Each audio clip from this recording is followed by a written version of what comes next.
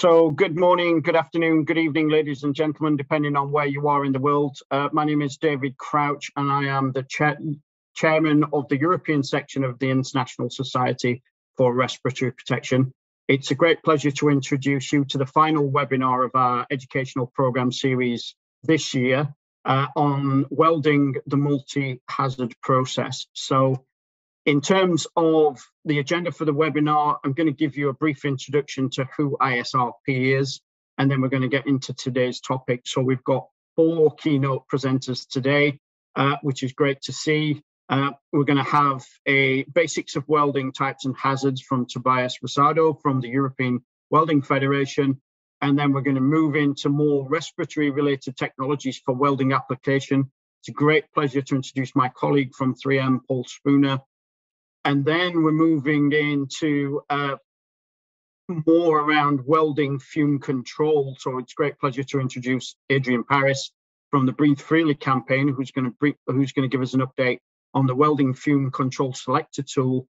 And then following that, last but definitely not least, is Neil Pickering, who is going to give us a practical considerations for implementing welding fume control. And then at the end, as usual with our webinar series, we will have Ask the Expert question and answer session. If there's any questions through any of the presentations, please at the bottom of your screen or top of the screen, depending on how you've got Zoom set up, please use the question and answer session to ask your questions, and we'll gladly answer them as we move through the webinar. So on to the next part, which is an introduction to who ISRP is, which, as I mentioned before, we are the International Society for Respiratory Protection. We are a non-profit organisation whose charter is to provide advice and informal service to all individuals involved in respiratory protection.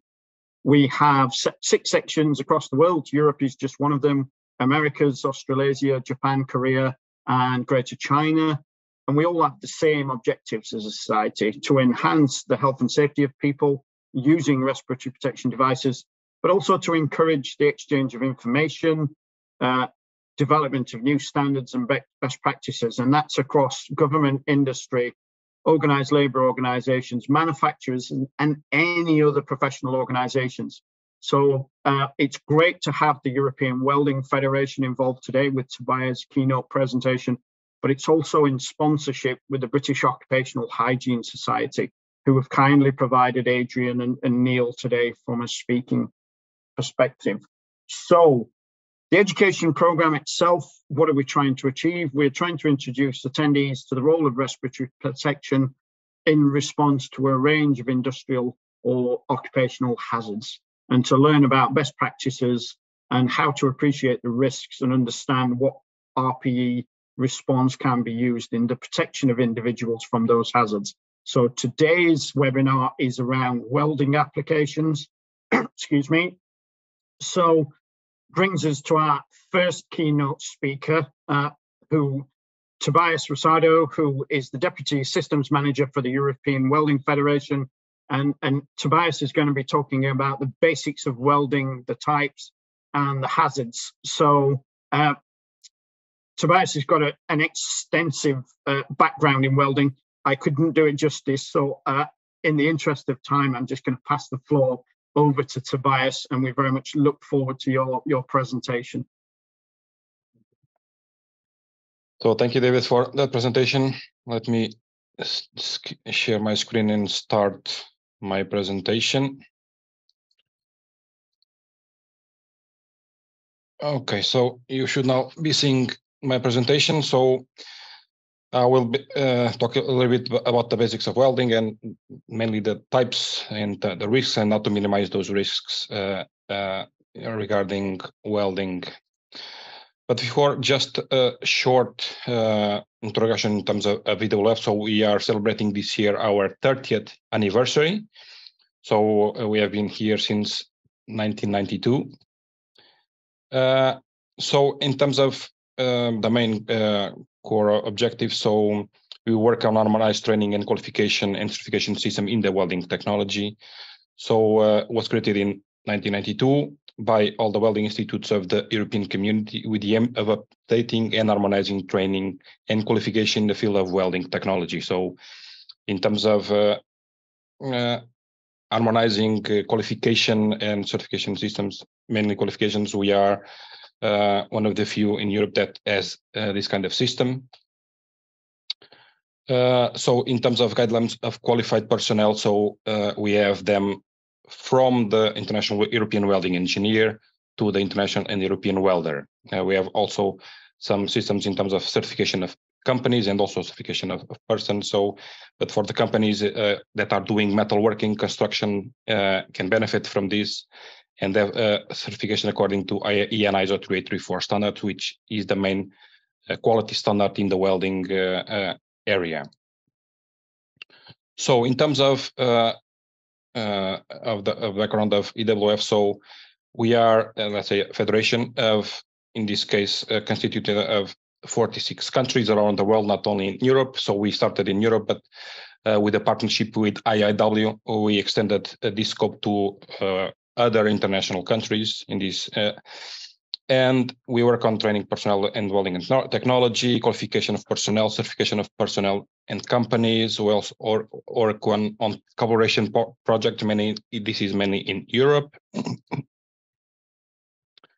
So we have 23 training guidelines, 52 courses and qualifications and certifications. So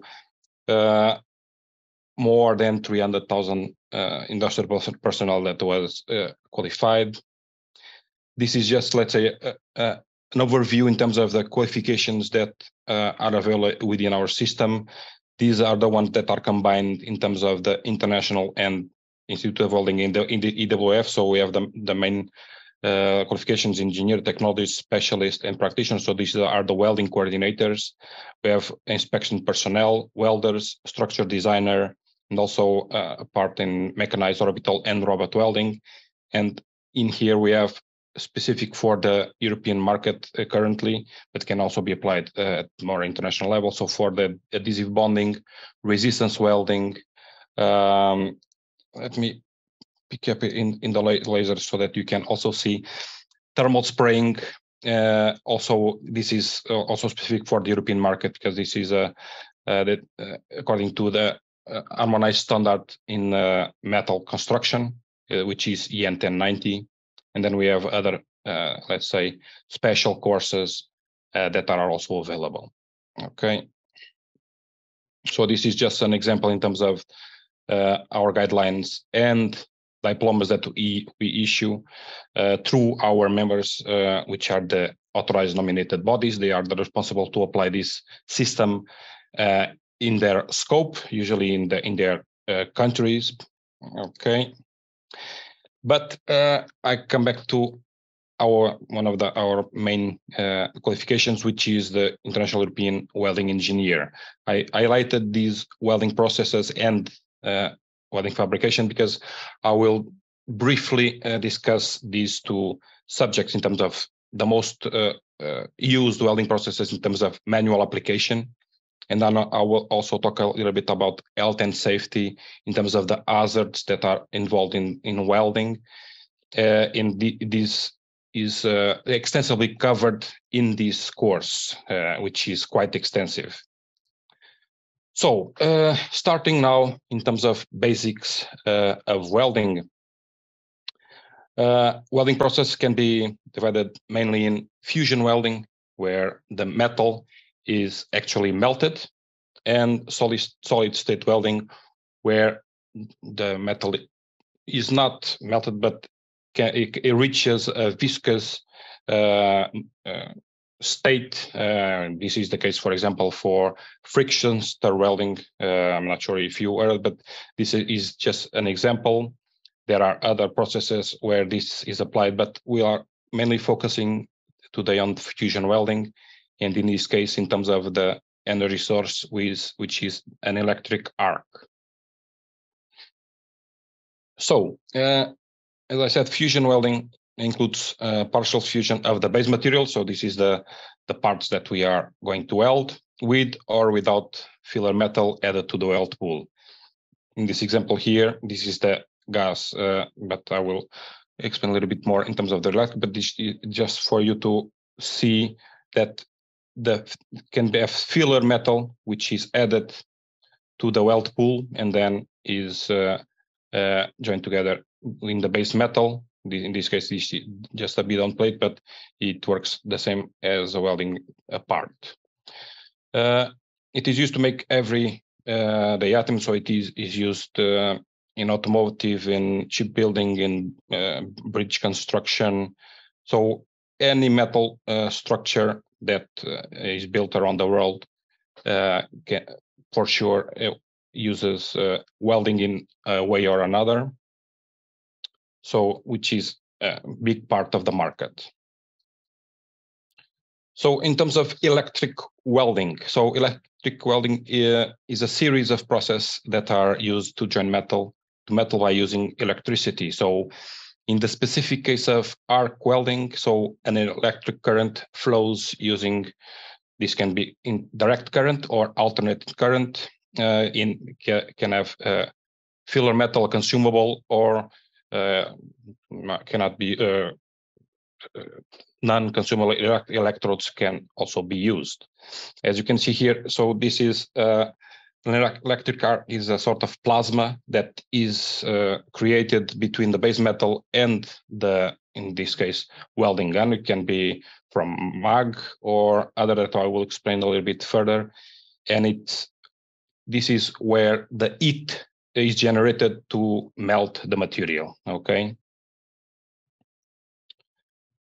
So in terms of electric welding, there are several other processes that are involved in this case, like electron beam welding, laser beam welding.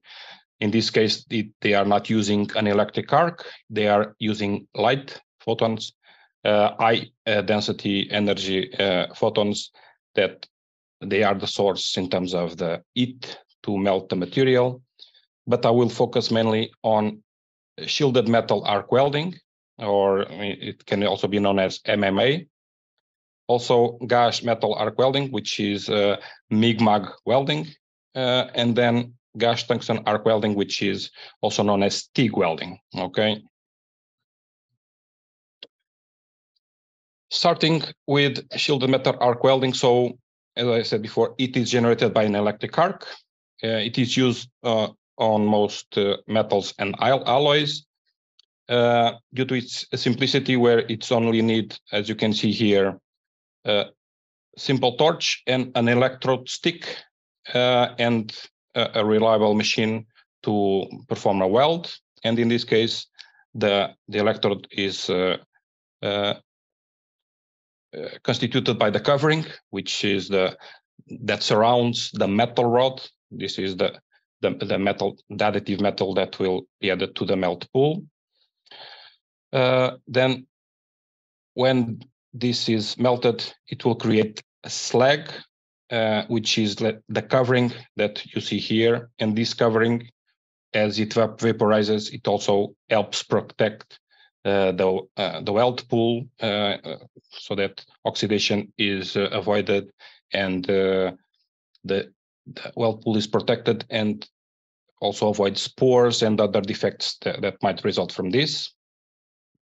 And this is just a rough overview in terms of this process.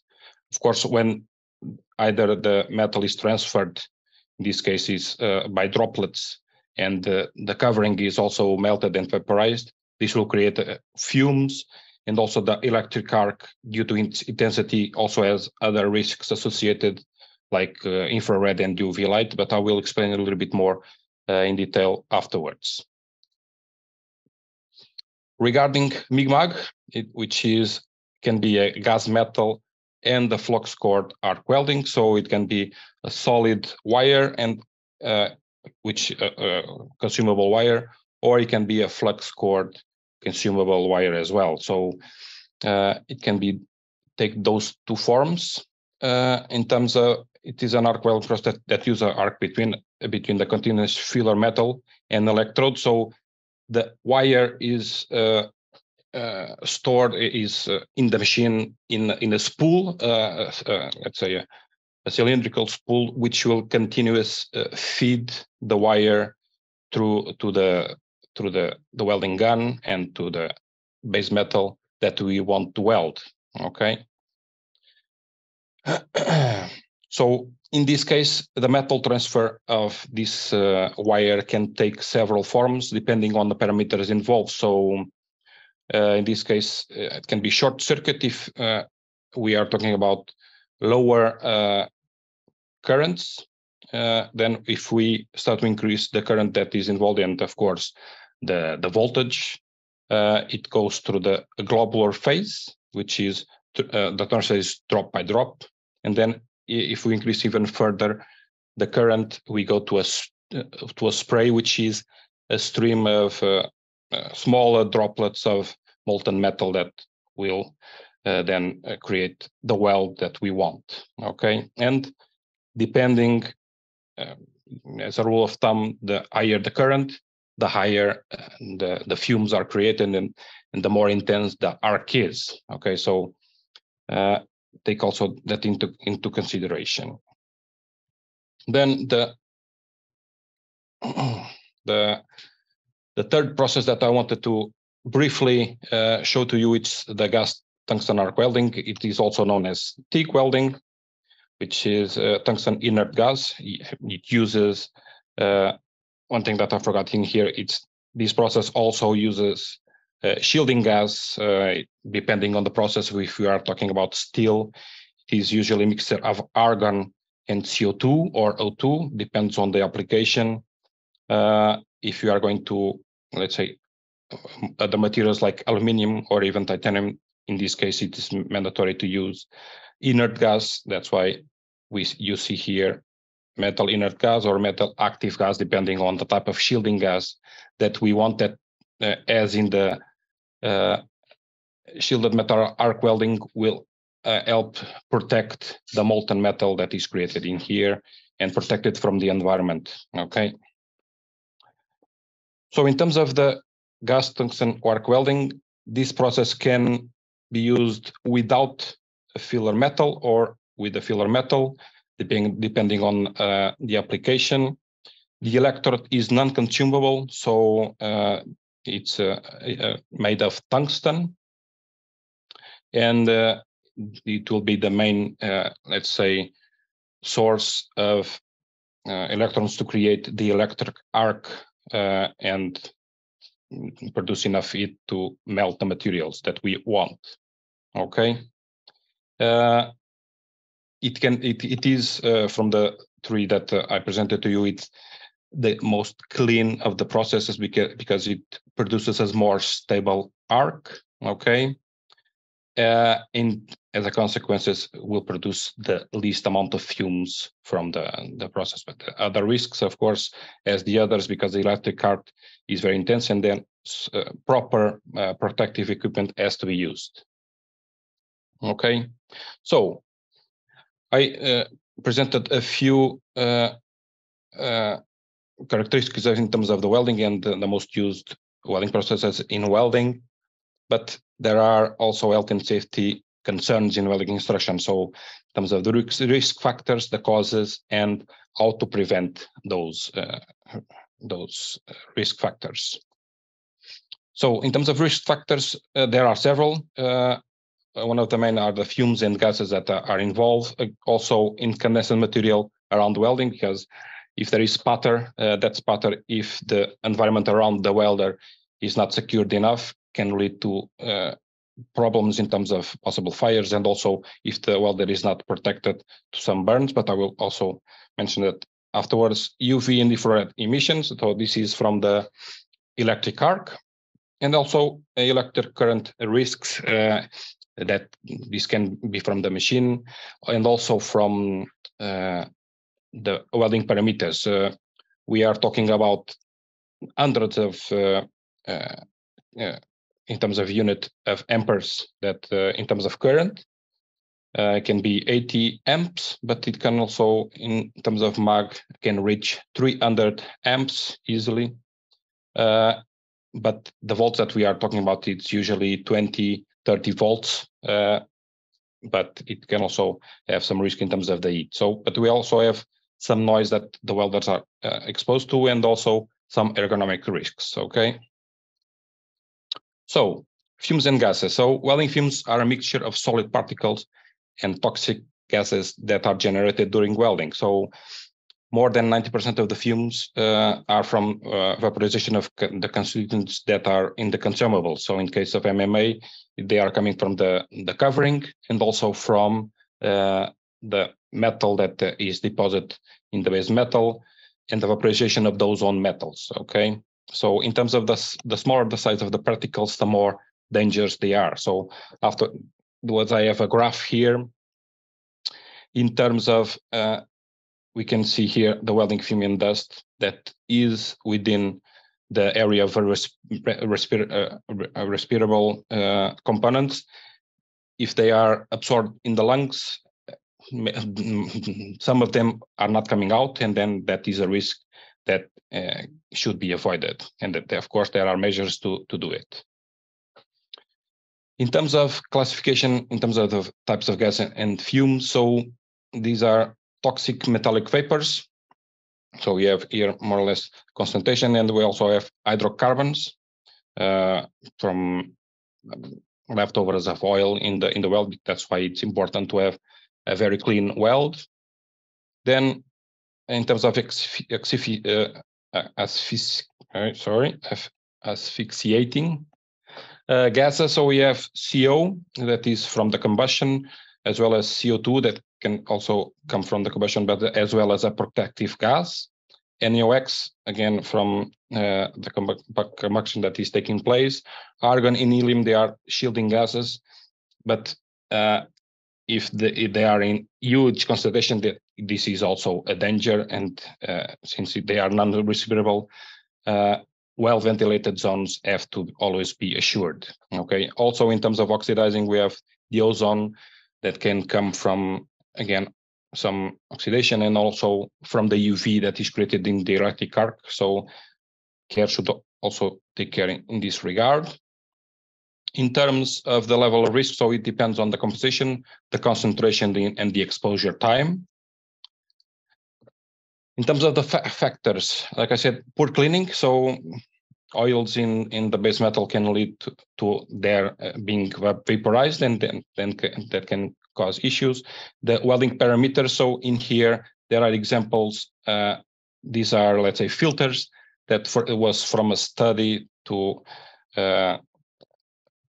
find out the amount of gases depending on the parameter. So as we go in this direction, the higher the current, the higher the fumes that are produced. But of course, if we choose other kind of processes for the traditional MAG process. But for example, if we go to a next generation MAG welding machine, which has a more stable arc, and it produces less spatter, the welding fumes that will be generated will be considerably less. So this will also depend on the welding process, a welding machine that is used. Okay. And then, of course, can also depend on the shielding gases, because it will also influence the electric arc from, let's say, the welding process. So if you go to a CO2, it will have a more intense electric arc, and which will lead to more spatter and more fumes consequently. Okay. In terms of metallic vapors, so if we talk about base metals in terms of carbon steel, we have as a, let's say, possible hazards, chromium, magnesium, and also vanadium as metallic vapors. If you go to carbon manganese steel, we add to these nickel and cobalt. And stainless steel, it is mainly chromium and nickel. And copper alloys, of course, it's copper, maybe lead, nickel, chromium, and beryllium. Just in terms of the hazard, so what consequences these exposure to these metallic vapors can cause, so, and gases? Irritation in the airway, so inhalation of fine particles that can, let's say, be lodged in the lungs, so, and also in the throat. This can lead to dry throat, itching, coughing, high concentrations leads to difficulty in breathing, and long-term exposure can also lead to some further health concerns. There was a few decades ago some concerns in terms of the so-called manganese fever. So in terms of the long-lasting effects, means that these particles can be lodged in the lungs and giving rise to other kinds of diseases. So care should also be taken here. In terms of the gas inhalation, so if you are talking about ozone, it can lead to a dry throat, cough, and can lead to bronchitis and pneumonia. In the case of NOx and NO, same symptoms, but it can give rise to pulmonary edema. So we are talking about fluid in the lungs. So exposure to these kinds of elements is dangerous, so measures has to be taken to protect, in this case, the welder, which is the person that is in direct contact. Of course, there are work exposure limits in place to control this concentration of gases. They are in 8-hour long or 15-minute exposures. These are just in terms of the table, in terms of some of the limits that companies should be aware of.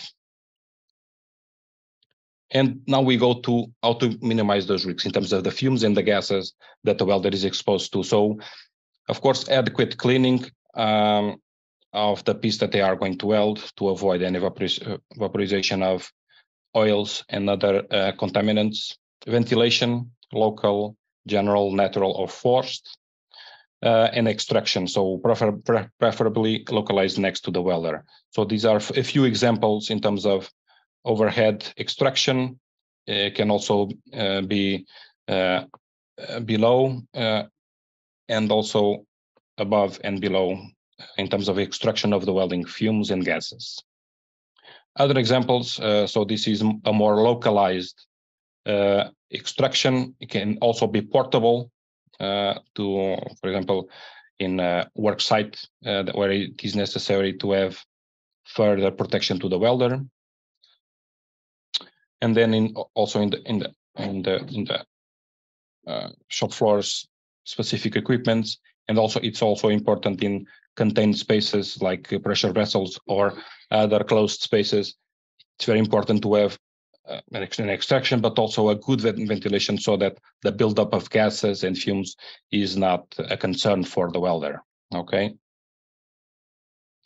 Other kinds of individual protection. So these are masks with ventilation, with positive pressure, masks with filters to support even the fumes and the particles to reach the lungs. We already saw the portable ventilators and also torches with smoke exhaust system. So there are a few studies that came out in terms of the efficiency, but in terms of the cost, they are still a concern. This is an example in here, but other methods are, if used properly, also quite effective. So other issues and others other than the fumes and the gases. So we have the incandescent material. So this can come from spatter, from the filler metal, the sagging or deposit of the deposit material. So this can happen if there are parameters that are higher than it is expected for a piece, and this can cause the molten metal to drop from the weld piece that we are welding. And if there is something below, it can be a huge danger for the welder. And of course, the spatter that is here, in this case, it's a MIG-MAG welding process that depends on the parameters. It can cause a lot of spatter and also smoke that we already covered, and also hot spots that are resulting from welding. So how to minimize? So again, stable electric arc. So if we have a stable electric arc, spatters will be minimized. So we have an example that I showed in terms of the welding process, so which is the TIG process, which has a very stable arc, and spatter is almost non-existing in this process. Okay, of course there is still welding fumes and gases, but in terms of spatter, these are minimized to the minimum. This is what I'm seeing here. So adequate protective clothing. So make sure that all the surface of the skin of the welder is covered by adequate clothing, clean area around the joint to be welded to avoid combustible material, and also, of course, surveillance after the weld. So because we are welding and after the weld, the material is very hot, and proper surveillance should also be assured to avoid and to minimize the risk of fires. Now I'm starting to reach the end of my presentation, and I'm talking about UV and infrared emission. So the source of this emission is the electric arc. So consequences: skin burns, ocular conjunctivitis, ozone production, skin aging, skin cancer. So if the welder is not well protected, these are the possible consequences that he has. As a personal, I also worked as a researcher in welding, and there was a part of my neck was not covered, and after a few welds, I noticed a little bit of a burn in here. No real consequences, but we have to be careful when welding to be proper covered every part of the body. So already covered some of this, and to minimize the risk. So skin protection with proper clothing, eye protection with adequate glasses, actinic glasses, which these kinds of protective equipments are based on existing standards to make sure that the manufacturers deliver those products according to those standards. Painting the walls, so to avoid reflection of the UV light. Okay, and again here, masks, proper masks, and screening to protect the ones around the work area.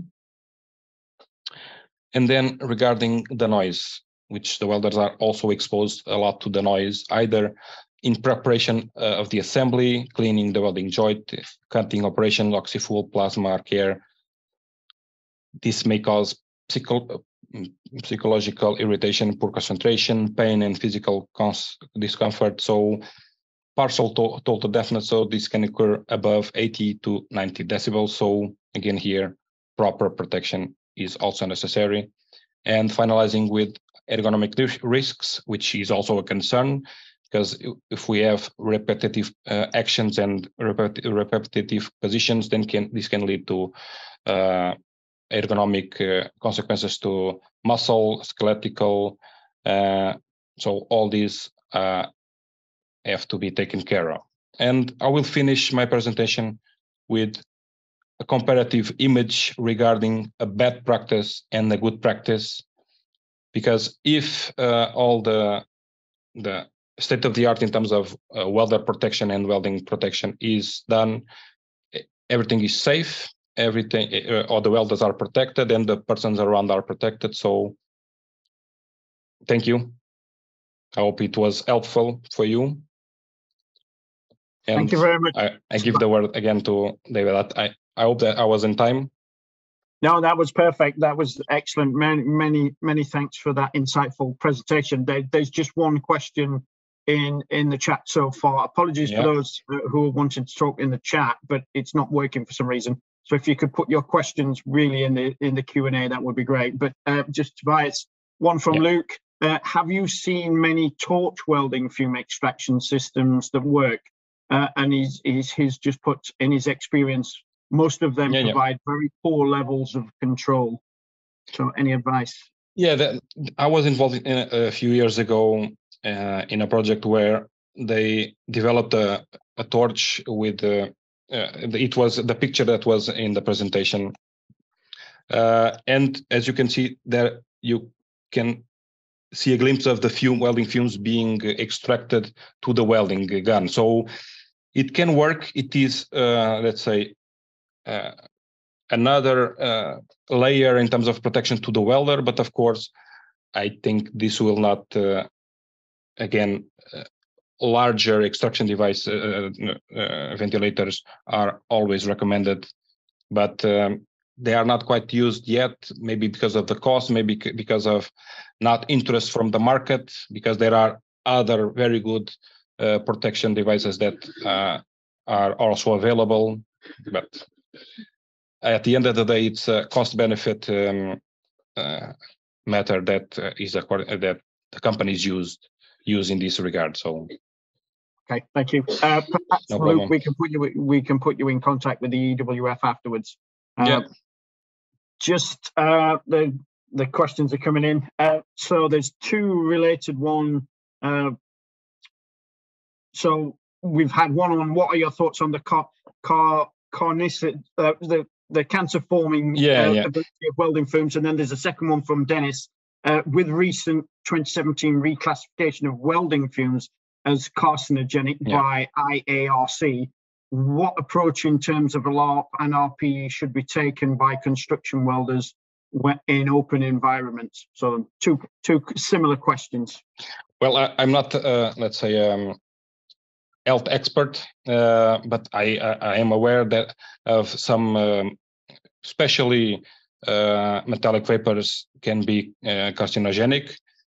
But again, if the welder is well protected in terms of nowadays there are positive pressure masks and also very good welding instruction, and also we saw from the pandemic that we have that those masks are also effective. So FPP masks, so the white ones. So if the welder is well protected and the companies that are employing them are also using the necessary protective equipment, this can be minimized. So, and again, there are the exposure limits that also have to be studied by the company, of course, make sure that the welder is well protected. But if all these measures are achieved, I think the welder is well protected and those risks can be minimized. Okay, thank you. Just to follow on from that, so Mike Clayton has kindly put in the chat that in the UK, the Health and Safety Executive have issued guidance on covering on welding outdoors. So in terms of when we upload the slides so that's another question. The slides will be available afterwards on the ISRP portal, and we'll also look to upload any guidance documents that are relevant to this webinar. So thank you for that. Just a couple, just two more questions, Tobias, and in the interest of time. What determines the use of mobile ventilation system? What type of evaluation is required? Well, that is totally a matter of availability. If you they are in the office, in the not office, the shop floor, and there are already the main ventilators, and those are linked to local extraction. In this case, it's not necessary. But if you want to weld in a place where those big extractors are not available, that is a good opportunity to use those mobile ventilation, even in the construction site where there is or it is necessary proper ventilation, or for example, in a site installing and welding a pressure vessel or other kind of metal structure where they are possibly in a confined space and there is no possible of having, let's say, a big extraction. So those mobile are a good solution for that. In terms of the cost, so I already see Jason. Yeah. Well, I'm not a vendor of ventilation machines. I'm not aware of the costs regarding those ventilation systems. Okay.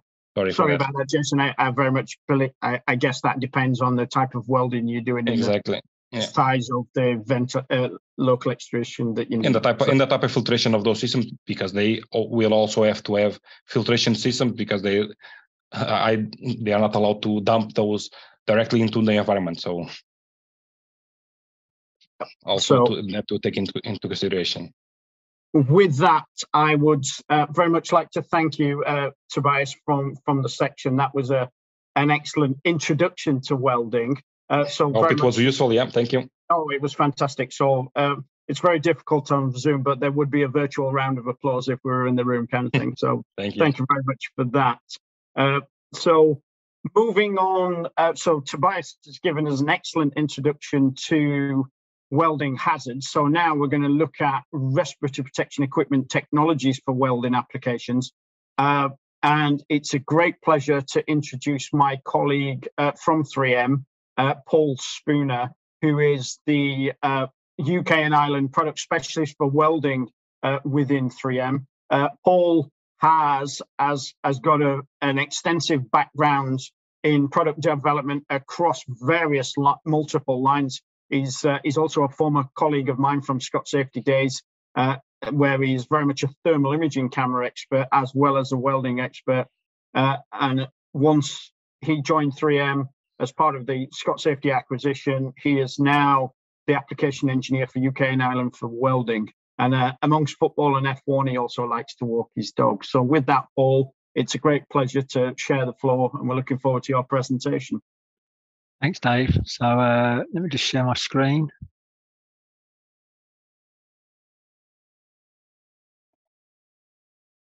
So anyone can see that? Yep, that's come across, Paul. Excellent. Okay, so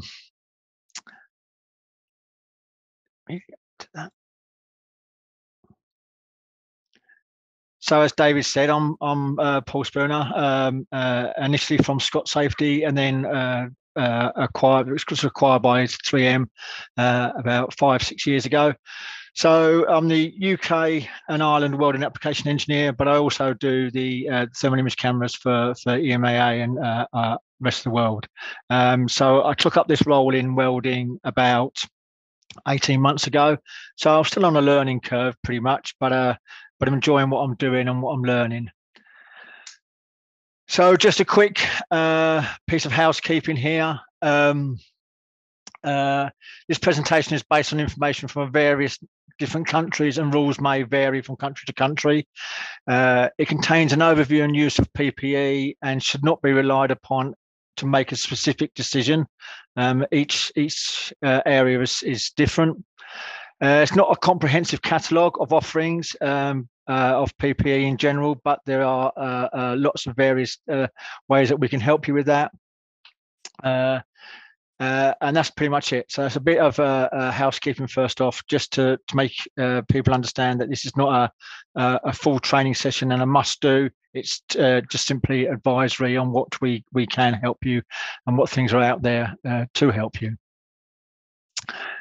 So we're going to cover 3 subject areas: the hierarchy of controls, welding safety, and some welding products, just to give you a basic overview of what you can have to help you and what's out in the market. So first off, what is a hierarchy of control? It's a method that can help us to reduce or eliminate the exposure to hazards. So when the risk to health or safety from hazards needs to be reduced or eliminated, there are many options commonly referred to as the hierarchy of control. You should assess the controls in priority or preference from top to bottom, as from that upside down pyramid you can see there. So firstly, eliminating the hazard. It's generally preferred as it removes the hazard completely for all workers, and the responsibility for change is not placed upon the exposed person. So that's the best way of trying to keep people safe, is to eliminate something that you don't want to harm people. Substitution. Similarly, an alternative would be to substitute a hazard in a process for an alternative process that has less associated health risks. But again, it's one of those things where you still need to do that thing. So what can you replace that with, or help you do that particular job?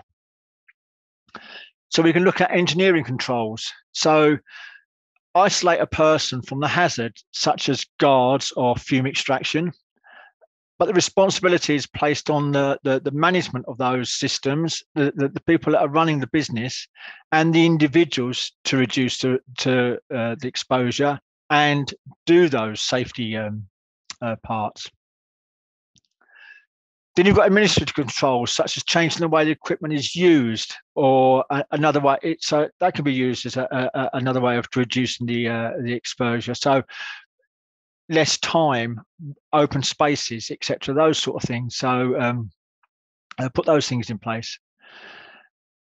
And then you've got personal protective equipment, or PPE controls, such as using a safety helmet, glasses, or some sort of respiratory equipment.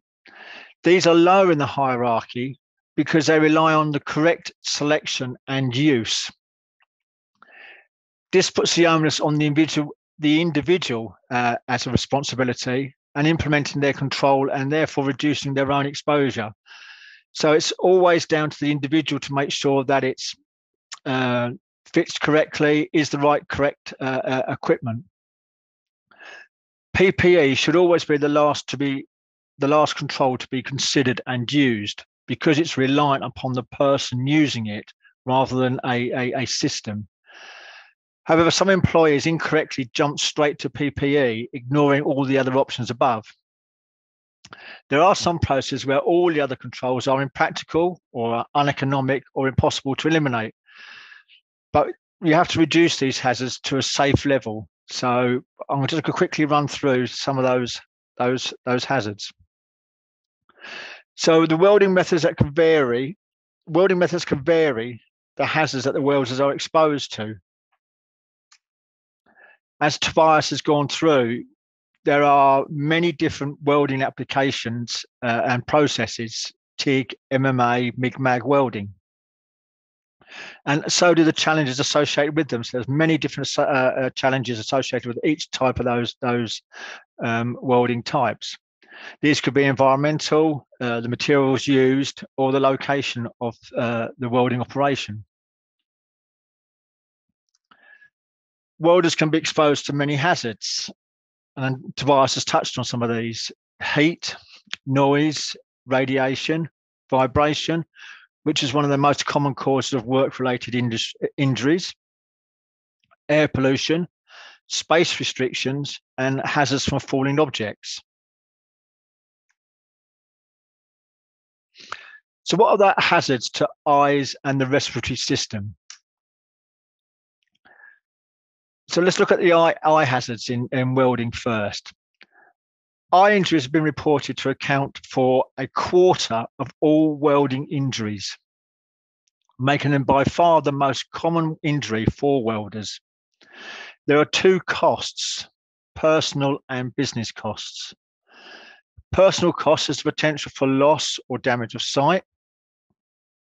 And the business cost, according to the US Bureau of Labor Statistics, about 20,000 eye injuries occur in the workplace every year. Injuries on the job often require one or more missed work days for recovery. The Occupational Health and Safety Administration in the US reports that workplace injuries cost an estimated $300 million a year in lost productivity, medical treatment, and worker compensation. So what are the typical eye hazards for welding? Radiation, including ultraviolet light, bright visible light, and infrared radiation.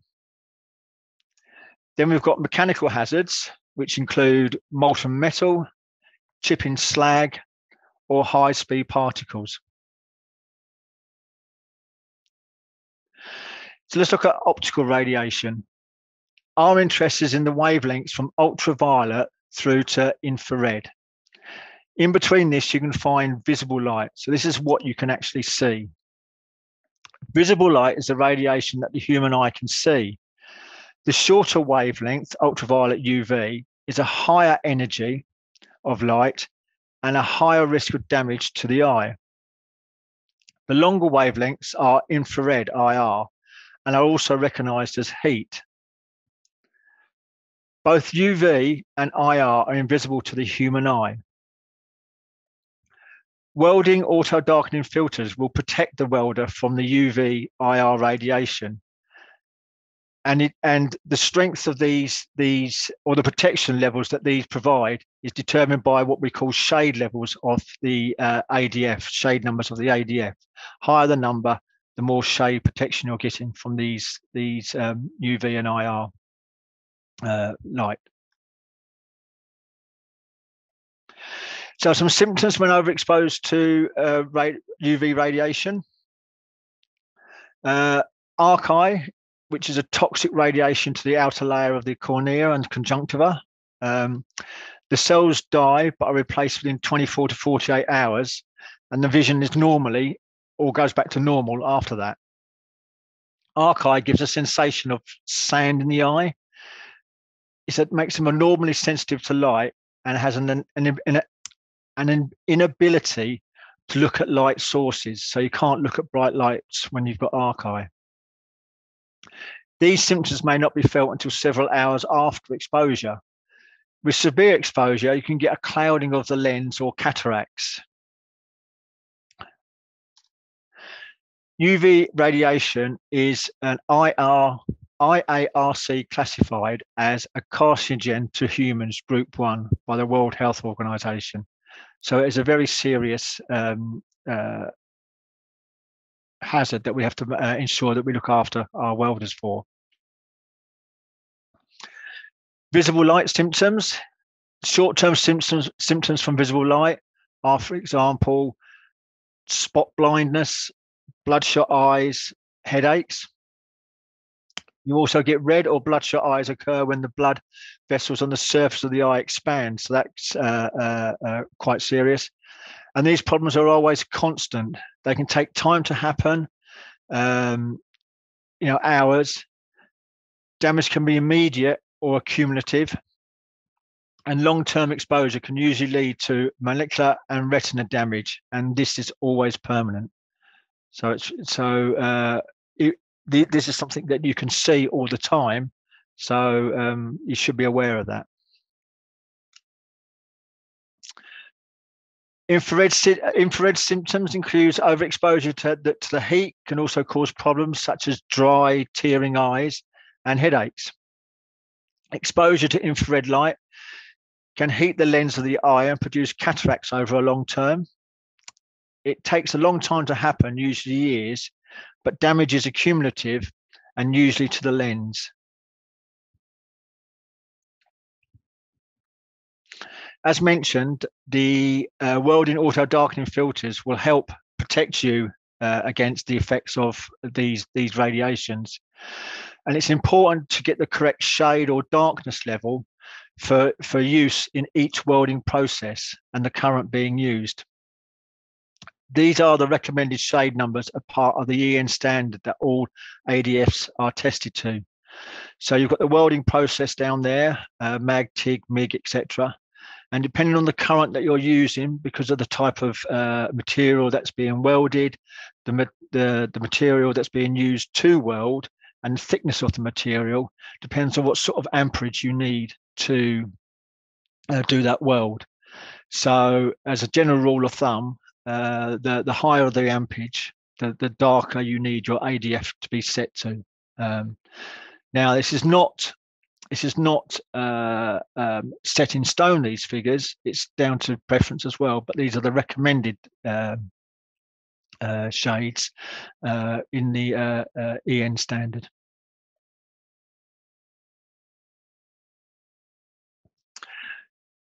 Now, mechanical hazards. Most mechanical hazards are caused by high-speed particles such as molten metal or chipping slag. You also get high-speed particles when you're doing grinding or those sort of operations as well. Mechanical hazards are typically accidental, and there's going to be a couple of images coming up now where you've got some damage to the eye. You'll see in a second. Mechanical hazards are typically from molten metal, chipping slag, or welds, or high-speed particles resulting from cutting metal, surface preparation, weld refinement, and surface finishing grinding. These are traumatic incidents, often very painful, as you can see from that image there, and require immediate and specialist medical attention. They can be the cause for lost work time and impacts productivity and cost the industry a fair bit. Respiratory hazards from welding. Do we know what we are breathing as welders? Inadequate respiratory protection is the fourth most frequent workplace violation. 40 to 50 welders in the UK are hospitalised every year with pneumonia caused by welding fumes. 2 of these welders will die each year. Welders run a greater risk, 40% greater risk than any other professional group of being affected by lung cancer because of their working environment. Common and immediate symptoms when overexposed to welding fumes are eye and skin irritation, nausea, headache, dizziness, and metal fume fever. Other respiratory damages can be chronic and often affect respiratory organs, lungs, and the central nervous system. These symptoms can show after months or even years.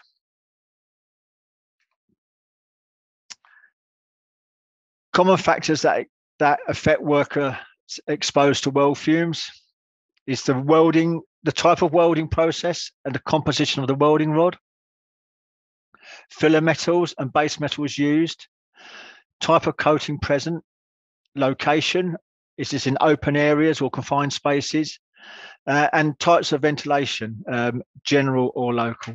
So there's a number of things that can affect worker exposure to welding fumes. So what are the regulations for welding activities? As mentioned, the carcinogen of welding fumes was assessed by the WHO's Cancer Institute, the IARC, in 1989, and classified as possibly carcinogenic to humans, Group 2B. This was based on limited evidence in human beings and inadequate evidence in experimental animals. Substantial new evidence from observational and experimental studies have since raised this classification. The present evaluation, as advised in 2017, is that welding fumes and UV radiation from welding practices are classified as carcinogenic to humans, Group 1.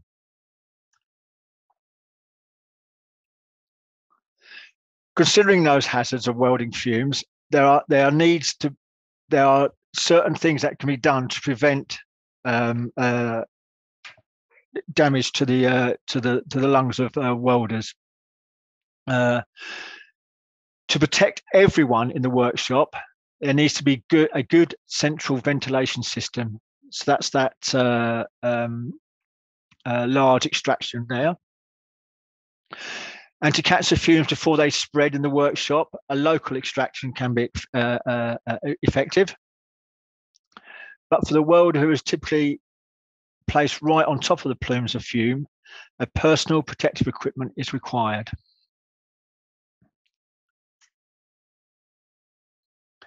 So what can be done? If you visit the Health and Safety Executive website, this gives you information on how to protect workers from welding fumes. As mentioned in the hierarchy of controls, see if the risk can be avoided or reduced. Put in controls like PPE and also health surveillance. Ensure all employers are correctly trained and understand the hazards and their own risks. And that's not just about the hazard itself, but it's about the PPE that's going to be worn as well, and making sure that it's fit for purpose. They know how to use it and understand what it's doing to help them. There are cost advice sheets available on the HSC website. These will be constantly updated and gives practical advice on how to apply good practice for the control of substance hazardous health. Examples are the WL3, which is welding fume control. This gives information on local exhaust ventilation systems, respiratory protective equipment, and general ventilation controls. WL2, so that's welding in confined spaces where there could be injuries from the rapid buildup of hazardous substances. And another example is WL16, which is arc air gouging and cutting, where molten metal and fumes are the main hazards, and probably one of the worst things that you can do.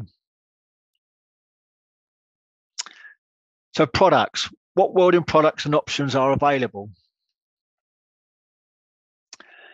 So TIG welders their working environment is generally clean, well lit, and pretty well ventilated. Generally using fixed workstations and use a local exhaust system. Or there is good general ventilation, as the welding fumes are low, and so is the splatter. They have a limited need for full respiratory protection. So a TIG welder's helmet, they need a helmet that is, excuse me, adjustable, so additional PPE such as eyewear and disposable or reusable respirators can be worn. Slim and without protruding parts, so access into small spaces is possible. And must have good all-round vision, because they're trying to work in quite tight spaces and trying to see around things like bike frames or car frames or those sort of structures where they need to get into quite small areas, tight areas. MMA welding, high infrared radiation, high concentrations of welding fumes and splatter. Excuse me. Possibly working at heights. They will require respiratory protection and use a welding helmet with powered air. Additionally, additional protection of safety helmet if working at height. Again, a good vision required from the welding helmet, and an ADF with high shade protection. MIG-MAG welding. Again, they have high IR radiation, high concentration of welding fumes and splatter. They could have additional grinding activities, so working in confined or small spaces. They will require respiratory protection and use a welding helmet with powered air. Good vision required from the welding helmet and ADF with high shade protection, and we'll have a lift up, potentially have a lift up lid as well for to move the ADF away from the face so they can do grinding operations. Respiratory welding helmets have air distribution and airflow, which allows the user to be as comfortable and protected as possible. Approved protection levels of these systems should be to EN 12941 to classification of TH3 to provide the best protection. Alternatively, supplied air versions are available. So instead of having a powered air like that system is there, you have a supply from compressed air. Flexible helmet with flip up function to easily convert into grinding mode, and can also include a safety hat to improve additional protection. But the key thing here is to make sure there is a good airflow around the face, chin areas, and either onto or away from the welding ADF to give you the best vision possible. So is there any other questions?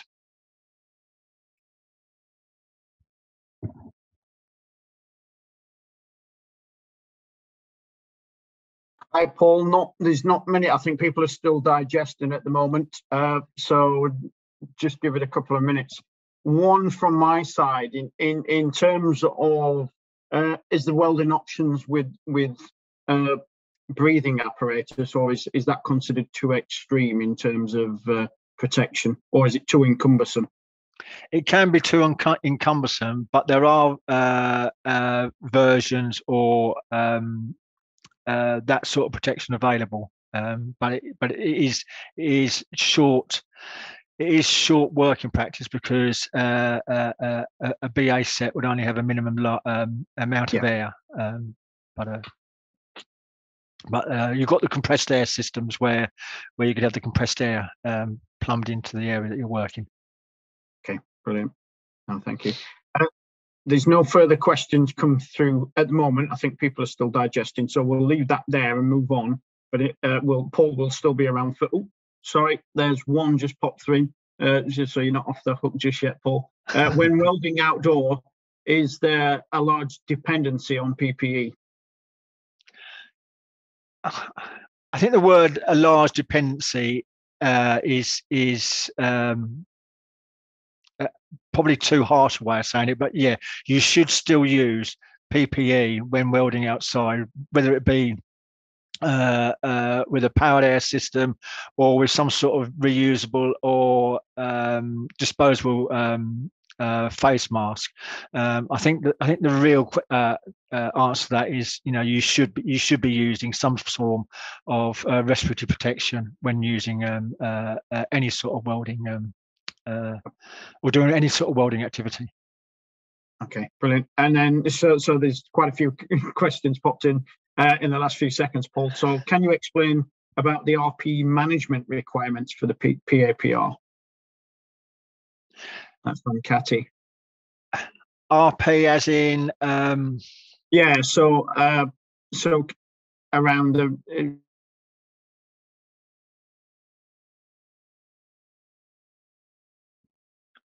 I've lost you, Dave.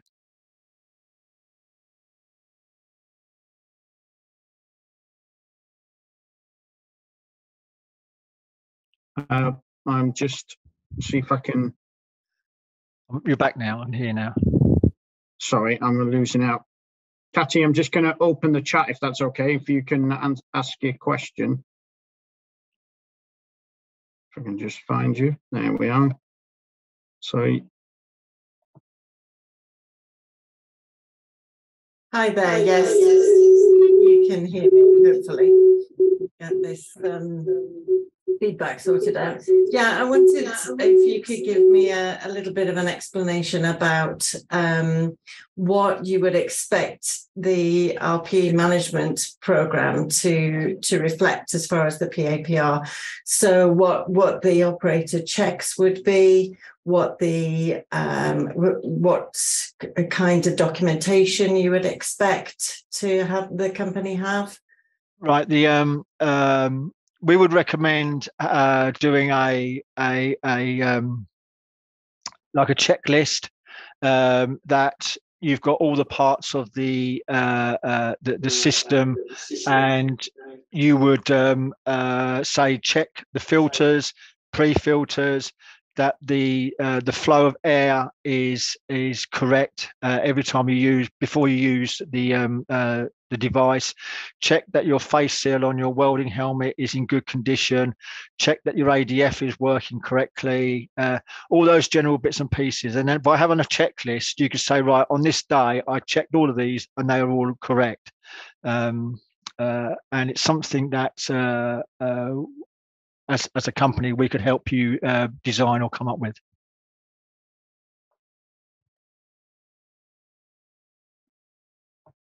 Thank you, Paul. There's a few more questions popped in. What controls would you recommend for welding in confined spaces?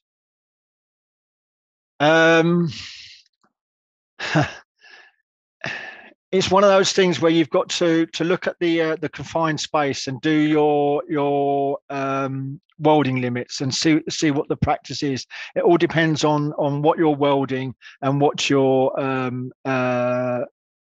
process is. So it's a case by case study that you'd have to look into to see what that practice is. It's not an off the shelf answer to that one, I'm afraid. Okay, thank you for that. And this is an interesting question from Johan. Is there any adapter to heat the air that enters the helmet? Not on a powered air system, but if you a 3M, I'll have to say it's a 3M product, but I know of the 3M product that we have cooling and heating versions of the supplied air systems. So yes, you can have a warmed airflow into your welding helmet. Yeah, if you send us your details, Johan, we can put you in contact with for further information on that. And then just one from finally, the very last one from Tim. am I right in thinking that HSE have advised not to use LEV outside and rely on RPE only? Are you aware of that, Paul? I can't answer that one, no, because I don't have enough knowledge on LEVs. Okay, brilliant. Sorry about that, Tim, but thank you very much. Sorry, Tim, yeah. Yeah, so no, with that, Paul, big thank you for what I thought was an excellent presentation. We're just in the interest of time, we are going to move on. So our next speaker is Adrian Paris, who's going to talk a little bit about the Breathe Freely campaign and the Welding Fume Control Selector tool. So Adrian is the Deputy Chair of the Breathe Freely campaign in manufacturing, and he also, in his day job, he works for Selector. He's got an extensive background in occupational hygienists, where he's worked for more than 25 years. So I won't steal any more of your time, Adrian. So it's a great pleasure to pass over the floor to yourself. Thank you, David, and thank you, ISRP, for inviting me on today to give this talk. Yeah, thank you for inviting me to today. It's been two sort of very educational talks that really have set the scene very well for myself and my talk today. I'm still feeling a bit queasy after seeing that picture of the eye injury earlier. I know how painful it is just getting a bit of dust in your eyes. So yeah, not a very nice injury. So I'm going to provide you with an overview of the British Occupational Hygiene Society Breathe Freely Welding Fume Control Selector tool.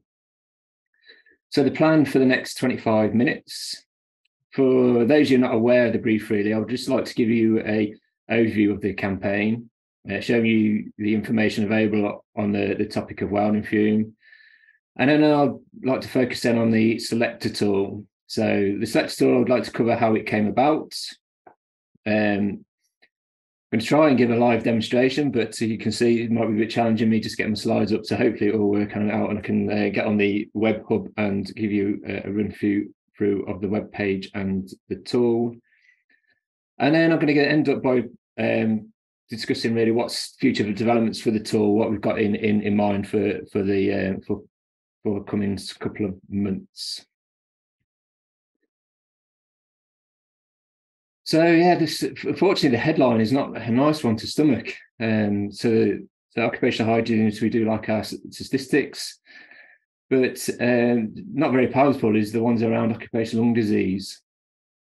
So it's something we're not really proud of in the UK.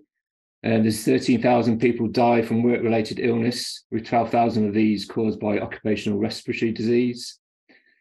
9,000 estimated deaths caused by asbestos-related diseases in the UK, and around 20,000 estimated new cases of self-reported breathing or lung problems caused or made worse by work. So the stats speak for themselves, really. There is a hidden pandemic there that is just about starting to get the focus it requires. So what is Breathe Freely? So Breathe Freely is an initiative that hopes to empower employees so they can reduce some of those horrifying statistics. So it was launched in 2015 for the construction industry. So it was an idea of a previous BOHS past president who invested a lot of time, as well as BOHS head office and a network of volunteers to get the campaign up and running. So this was followed in 2017 by the launch of Breathe Freely in a manufacturing campaign. So how is the campaign different to any other? Well, it does still aim to protect workers from respiratory ill health, reduce occupational lung disease in the UK, and raise awareness and educate on prevention in the workplace. It does this by the normal mechanisms of telling businesses what the issues are and the consequences, and delivers a message that a healthy, profitable business is one that workers are at work and healthy in a healthy state. But the main difference in this initiative, it doesn't just stop at telling people what the issues are. So it tells businesses about the solutions, how to control exposure, and what measures they need to deploy to ensure they continue to work effectively. So the campaign was relaunched in 2021 following COVID, and in 2022, then a forward strategy was devised with some new focal points and key improvements. So the campaign is split into two. So it's split into construction and manufacturing. So there is a lot of crossovers between these two areas, but the reason why we split them into two separate campaigns is they work very differently. So we needed to target them separately. So the brief reading construction offers guidance on a significant range of health hazards for that can be present on a construction site, and there's a list there you can see that are just some of those. And the brief reading manufacturing currently focuses on the key area of welding fume. So we've already seen from talks from Tobias and Paul today what are the hazards present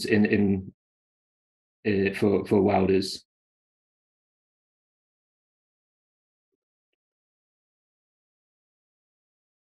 So the Brief Freely Information Hub, this is the key to Brief Freely. So this is available at brieffreely.org.uk, and all resources are free and can be downloaded. So the resources are available, such things as case studies, checklists, toolbox talks, etc. So there's an immense amount of information available through this portal. So it's pulled together by volunteers, and they remain the heart of all the information that's available. It's gathered all their wealth of expertise and experiences, downloaded it from them, and constructed it into easy-to-use guidance and tools. And again, made them freely available to the world. So what did we try to target for this information? Well, originally we started off by targeting managers and supervisors. So we've seen these as the key group, the key decision makers. So those that hold the budget and the power to make changes in the workplace. But as we progress through the campaign, it's actually been a useful resource for many disciplines. So health and safety professionals, occupational hygienists, designers, installers of controls and LEV systems have all used this as a vital source of information, even directly or to reference to their customers. So I invite you to go and have a look at the information available in the Construction Hub. But I'm really here today to talk about Welding Fume and the manufacturing campaign. So we've seen some glimpses of statistics already. So why did we choose welding fume as the first topic? So welding fume can cause asthmagen, chronic obstructive pulmonary disease, pneumonia, and affect the nervous system. So we have around about 290,000 welders in the UK. So this is a large population of workers that can be potentially exposed. And we have around 150 preventable tragedies in terms of work-related deaths per year, as well as 40 to 50 cases of hospitalisation of pneumonia caused by inhaling metal fume. So around the time of launching the Brief Freely manufacturing campaign, then it was a reclassification of the welding fume as a Category 1 carcinogen. Also, the UK regulators had undertaken a substantial amount of intervention campaigns and identified very poor practices in terms of control of welding fume. So it was therefore a standout topic to initially focus on for the manufacturing campaign to raise awareness. So this shows some of the slides and some of the formats, the information sheets and guide sheets that are available on the manufacturing hub. So the construction and manufacturing have a very similar feel, and that was deliberate. So you know really what you're going to get through the web portal and the hub. So yeah, we providing this information required to manage risk is the main sort of underpinning sort of focus of the campaign. So we'll have a look a bit more at the hub in a second, and we'll also have a look at the Selector tool as well.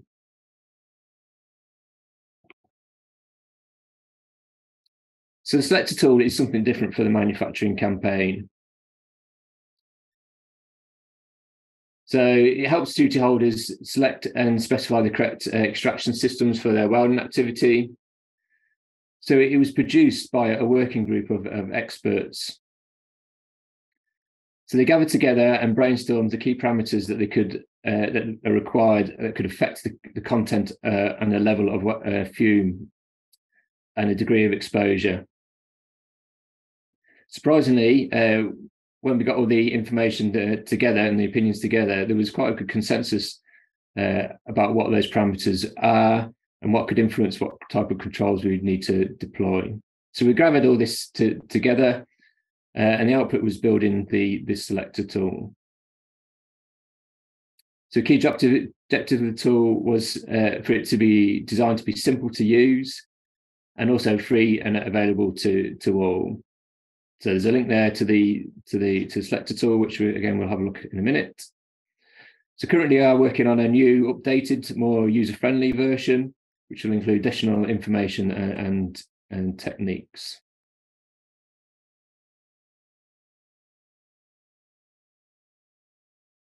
So how is the Selector tool constructed? So the working group identified a number of criteria that would govern the content and the quantity of the fume from the welding process. So it asked questions around what type of welding is being undertaken, what type of metal is being welded, what the size of the workpiece, and how long will the welding take place.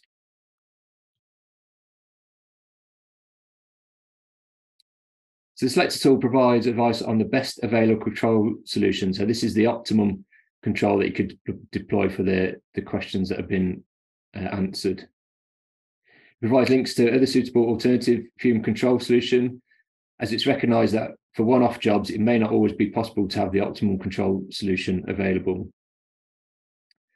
So every fume control solution, there are limitations to its use and its ability to adequately capture fume, and these are addressed in control sheets which support the output from the Selector tool.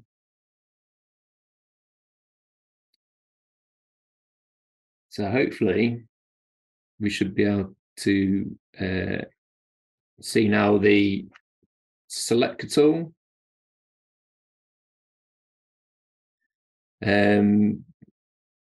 David, you confirm if you can't see the Selector tool? No, we can see it, Adrian. That's great. Thank you very much. So, right, okay. So firstly, I'll just give you sort of a feel for what's available on the Brew-Freely Manufacturing hub. So there's a number of supporting guidance documents. So there's guidance there available on the selection, procurement, training, the management program, maintenance and fit testing for RPE. There's also a welding fume toolbox talk. So this is something for employers to use to discuss welding fume and their hazards with their employees. It also, at the back of the toolbox talks, has something called a visual management standard.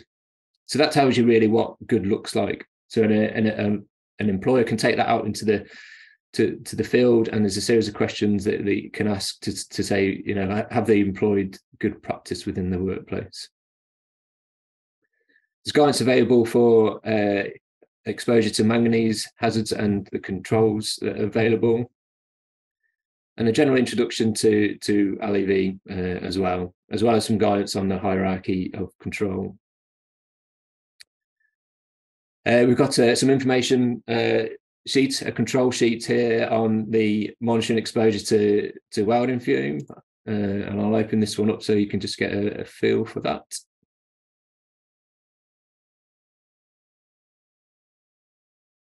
Yeah, so that talks about when you would need to undertake air monitoring, the type of monitoring that's available in terms of personal or biological monitoring. So it talks about why do you need monitoring, the legal requirements of that, how you would start in the process of arranging to get monitoring undertaken. It talks about the particulars of an air monitoring survey. So, you know, when somebody's coming in to do a survey, that actually they're doing the right thing and deploying the right methodologies and the right equipment. Tells you how to interpret the results. And there's a bit of information there about biological monitoring that's also available.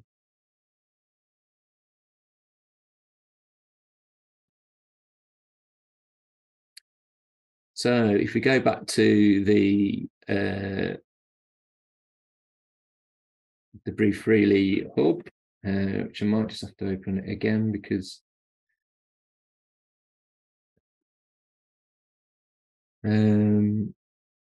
unfortunately the control bar is right over my window browser. So yeah, the last thing I wanted to point out really as well is just a part of Breathe Freely that I think is a real sort of powerful tool. It actually sits within the construction hub. And it's this high management standard. So this was actually constructed for the construction industry, but is actually applicable to all industry sectors. So high standard is a self-assessment tool to enable you to go and understand better to manage worker health risks within in the workplace. So it's there for managers, health and safety workers, and it really defines best practice using 6-point framework of good practice. So it sets 6 leading indicators, which are around leadership, program management, planning and prevention, risk assessment, and competency training and behaviours. And it gives you really a form to work through.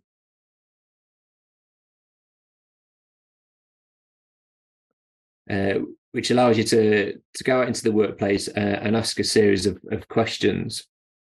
So on each leading indicator, for this one's example is leadership and commitment.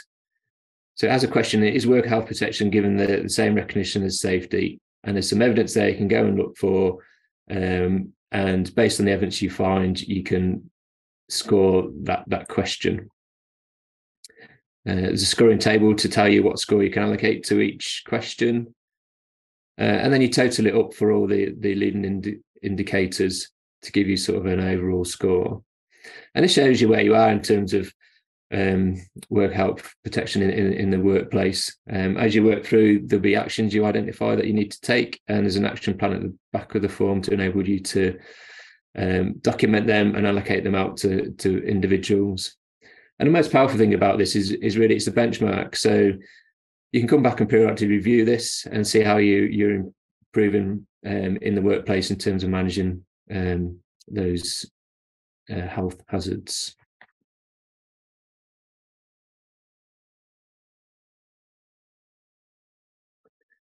So let's move on to the Selector tool.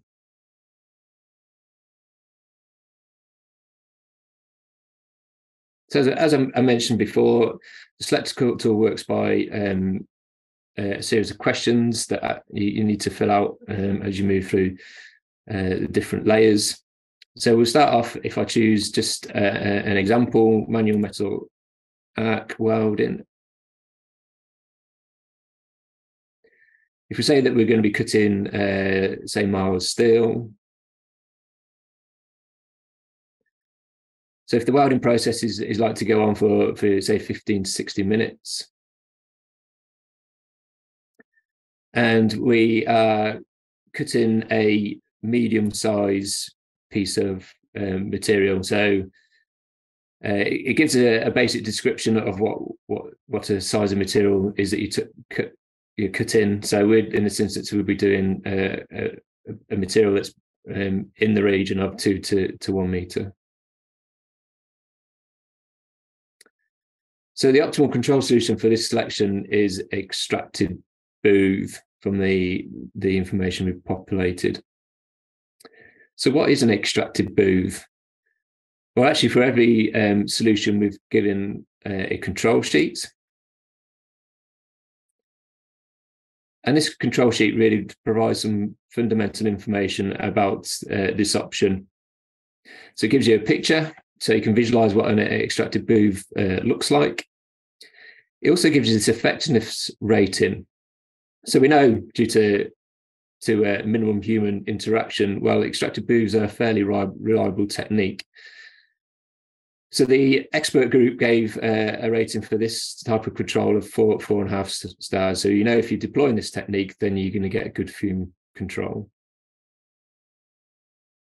We're giving some rough information on purchasing costs and ongoing costs for maintenance of these type of systems. The cost in here is really just an indication of the bench itself. It doesn't really cover any sort of peripheral installations that would be required. And it gives some general information about what is an extracted booth and some of the critical criteria that we need to consider or ensure it's in place. So, for instance, in this one, it says in the text there, we need to ensure that the control of fume, that the average face velocity of the booth is between 0.5 and 1 meters per second. Ideally, we need to extract the fume outdoors. And the specification of the bench used for grinding maybe actually be different to that solely used for welding, because we know grinding particulates have got a higher velocity or released at high velocity, so we'll need more air movement to overcome that velocity and capture and retain that substance. So it's got some information on limitations of the extracted booth. So really, these are only suitable for medium to small size items. The large items, then they won't typically work because you can't physically get them into the booth. And performance obviously drops off as you move further away out of the booth as well. If it's key that the actual piece is actually inside the face to capture the fume. And then it's got some other considerations. So if you invest in this bit of kit, what else would you need to think about? Well, you need to think about the installation, commissioning, and maintenance of the system. And we've got supporting management sheets, which we'll have a look at in the minutes, which gives information on each of these topics. If we want to provide supplementary RPE, then there's a control sheet available for RPE. If you wanted to undertake some air monitoring to confirm that the control has been effective, there's a management sheet on air monitoring. And to support the control strategy and the management strategy, we should be deploying health surveillance. So there's a management sheet on how we could effectively deploy health surveillance in the workplace. Some top tips about the use of the LEV to make sure we get the maximum performance from it. And also some alternative control solutions. So if you can't deploy this optimum solution, then some alternatives, if you're using MIG welding, would be to look at on-torch extraction. And for occasional short duration work, it may be acceptable to solely rely on RPE. But I mean, that's really for non-routine work, maintenance tasks. However, we need to do everything we can to make sure that RPE is a last resort, and explore other options if we can.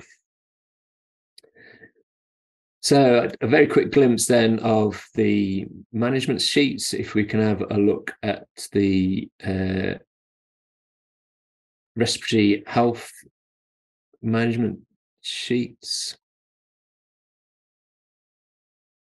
So a general description on what is health surveillance, why is it needed for welders, and how do we develop it, and what should it include, what should it look like. So if you go into a third party to provide that health surveillance, then you really know what you're asking for, and what service you can guarantee what the service they're providing is what you should expect. So if we go back to my slides.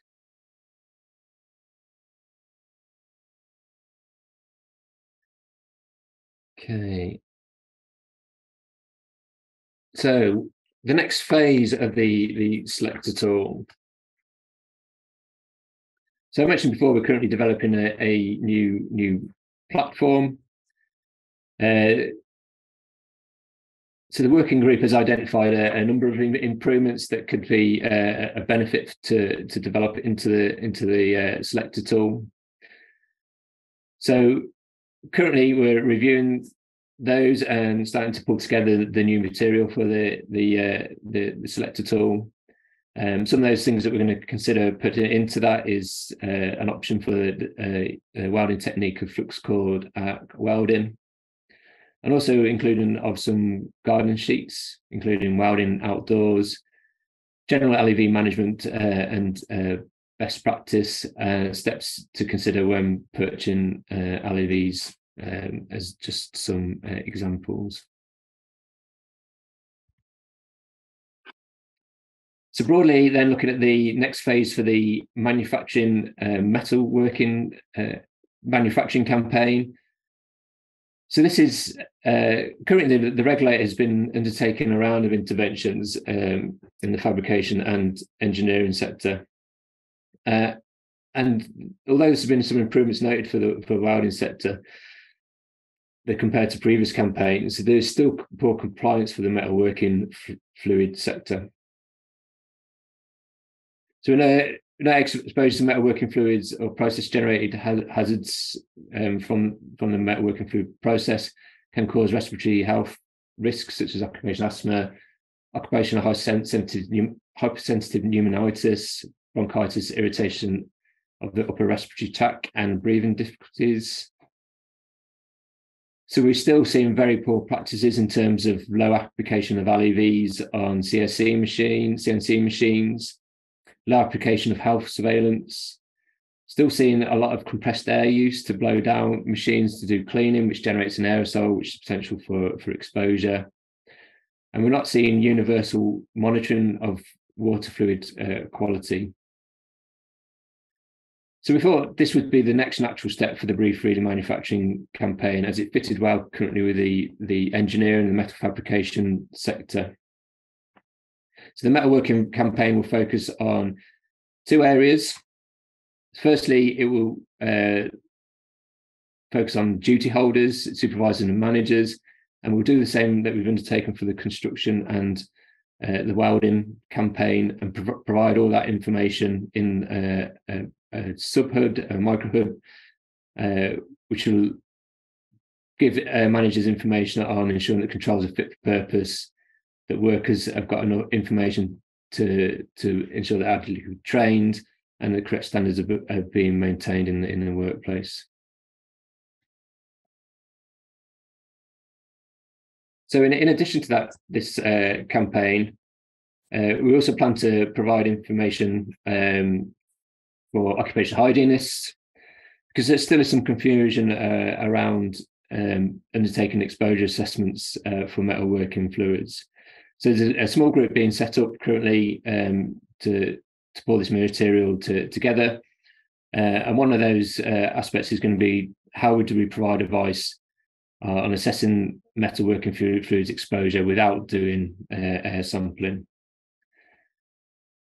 So this campaign is in collaboration between HSE Science Division, the United Kingdom Lubricants Association and BOHS. So just really to finalise today, it's just really to say to end on a positive note. So no one really expected at the start of this project the interest that it would attract from other parts of the world. So this campaign, the Breathe Freely brand, is now a global brand. So it's been adopted by major English-speaking economies around the world. Australia and New Zealand have already launched their hubs, and the US and Canada are soon to go live. So the content has been translated into the local and national legislation, and this is supporting 500 million workers. So this is the largest global occupational hygiene campaign in the world. So this truly is recognition that we are stronger as a collaboration, sharing of resources and knowledge to make a real impact. So the last call out is really to share the information, become a Breathe Freely partner or supporter to use the material. And that's it from my talk today. So I'd like to now open for any questions. Thank you very much, Adrian. I thought that was wonderful. In terms of just looking at the chat, there's nothing in at the moment. It's a very comprehensive program. It's great to see that it's reached truly international global status. Is there any plans from the welding side? Is there any plans to look at other specific, so asbestos springs to mind in terms of other tools, shall we say, or is it just predominantly the welding at the moment? Because I can imagine it takes up a huge amount of effort to generate this on a voluntary basis. It does. I think the construction hub would be a place to go to for advice on asbestos. But there's a whole other wealth, because the construction industry is exposed to all sort of risks you can imagine, from silica dust to asbestos, lead, etc. So yeah, it's a place to go really for some more general information, and you'll probably find within that hub you'll get the information you require for majority of hazards in the workplace. Brilliant, thank you. I can't see any other questions that relate to your presentation. So with that, Adrian, I'd just like to say a big thank you on behalf of the section. Oh, sorry. Oh, no, that's Alvaro's just saying for greetings from Brazil. As I said, it's very informative, so thank you. So just moving on to our last presentation of the day, certainly not, just bear with me while I change slides. So this follows on from Adrian's excellent presentation around now some practical considerations for implementing improved welding fume control. So it's a great pleasure to introduce Neil Pickering, who is the HS&E Director and Consultant at NA&C Consultants and Chair of the Breathe Freely campaign. Just bear with me, there we are. So as you can see on the screen, Neil has an extensive background in occupational hygiene, and he's worked in many companies over the years, mainly at a global level within the HS&E domain. So without further ado, Neil, I'll pass the floor over to you for your presentation. Thank you very much, David. I guess follow that, because there's some really good presentations there. So hopefully I can contribute something additional to what's been shared so far. Okay, is that good to go? Visible? Yep, that's complete. Fantastic. Okay, so yeah, this is about practical considerations and based over more years than I care to mention in terms of experience. And in, to put it another way, trying to turn this sort of situation, which you may come across from time to time in a workplace, into something that looks a little bit more like this, where clearly the welding fume is controlled. So that's what we've been trying to do on a number of occasions across a number of companies. Just to give a little background to this, I suppose the health warning in a way, in that this isn't based on a specific company. It's an amalgamation of experiences. I'm now set up on my own, so I don't feel I'm able to share it any particular company, but it's from a variety of metal components, so including mild steel, aluminium, titanium, and some exotic alloys. From a couple of welders doing a specialist task to a couple of thousand welders who between them were using something like 10,000 miles of welding wire, which amounted to 4,000 tons or thereabouts. We decided it probably came to in terms of the welding wire in the course of a year. Also from one location to a global project, a global improvement project, and across, sadly, 30 plus years from a chartered occupational hygienist to a HS&E director. So hopefully it's useful. So starting point, we've heard from Tobias and also from Paul about the hazards from welding, and welding fume being the starting point, and the one that we're going to focus on today from my perspective, we know that's condensed metal vapor forming respirable particles, which is a category 1 carcinogen for lung cancer. And we also know there are specific workplace exposure limits for different metals, depending on what it is that you're using within the welding and within the consumable. We also heard from Tobias and from Paul about the additional substances that are hazardous to harm, so asphyxiant gases, some gases are emitted by the process, and ozone that is sometimes generated, particularly by the ultraviolet.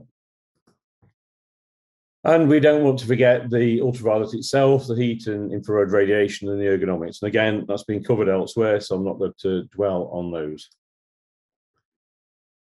So what I'm going to focus more on is controlling welding fume, and particularly trying to control welding fume over a large organisation. But the same approach would work elsewhere as well. So I think it's always useful to start with some sort of initial scoping of the challenge that's in front of you. So how many welders do you actually have that you need to think about? What type of welding is it that they're doing? And we've seen there's MMA, MIG, TIG, and others as well, MAG. Where are those welders? Are they all in one place? Are they perhaps spread across multiple countries? Are they in different parts of the business? Are there any urgent concerns? And urgent concerns might be that there's particular regulatory interest. I know the Health and Safety Executive have been doing some visits to locations in the UK, and certainly that, I'm sure, has led to some urgent concerns in some places from the reports that HSE have put out. But maybe you've also got, or instead got results showing high exposures, or perhaps you've got no local exhaust ventilation in use on indoor welding, and with the carcinogen categorization now, that becomes really problematic. Or maybe you've got employee or union concerns. So they might be reasons for an urgent concern. And in those cases, you'd want to put some interim controls in. They're probably going to be respiratory protective equipment, perhaps quick fix type LEV, at least initially, while you figure out what the better approach would be longer term. You also need to understand in your initial scoping what your current level of control is. Do you already have lots of extraction in place and it's working really well? That probably means you're trying to refine what you've got. Or have you got a situation where actually you know you've got very little control? What's the understanding in the organisation about the hazards of welding fume? Is it something you're going to have to work on, or is it something that is an open door waiting to be resolved? The same with HS&E commitment. And we heard earlier from Adrian about the high standard, and that's really aligned with the management system 45001, ISO 45001. So what sort of HS&E commitment have you got within your organisation? Is it going to be quite a fight, or are you in a good place and you can persuade the senior managers accordingly? And what routes do you have to your decision makers? Because at the end of the day, it's them that are going to have to stump up the money and also the commitment to make the improvements that might be necessary. So once you've done some initial scoping, it's probably the next stage to go and start getting some commitment to making some improvements. So who are those decision makers that you're going to have to persuade? Of course, it'll depend on the scope of what you're trying to do. Is it a whole company? Is it just one small location? If it's a whole company, then you're almost certainly going to have to get the chief executive officer, the chief financial officer, chief operations officer, maybe it's a business MD, and the employees or union reps as well to get them on board. If it's a more local thing, then local management might be sufficient. They may have the budgetary powers to make things happen. You obviously also need to make your case. So based on your initial scoping, what is it that you're asking for? You need to give some sense of a timeline and the costs involved and the people that you might need. You know, this might, if it's small, it might be possible to resolve yourself. If it's bigger, you might need a team to help you to do it. And there may be significant costs involved. Don't forget to build into this, though, some other benefits. Certainly, on previous occasions, we've tried to or have been involved in improving welding fume control, there's been painting nearby. And actually, when we improved the welding fume control, we found that the paint quality went up.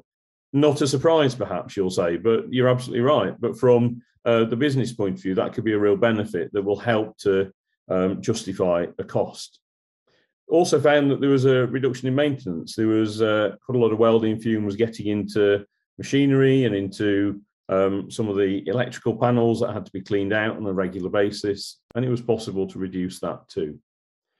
You also need to set out what you're trying to achieve. You know, what's the vision, the intent behind what you're trying to achieve with your improvement. So on a previous occasion, I used a very simple one, which was just to apply the control hierarchy, and by doing so, reduce the welding fume exposures to as low as reasonably practical. It's actually the legal requirement in the UK, but it was a very clear statement of what we were trying to achieve. When you are gaining that commitment, don't just ask for support to implement the controls. I think you'll also potentially at least need support for a team of key personnel to help you to move this forward.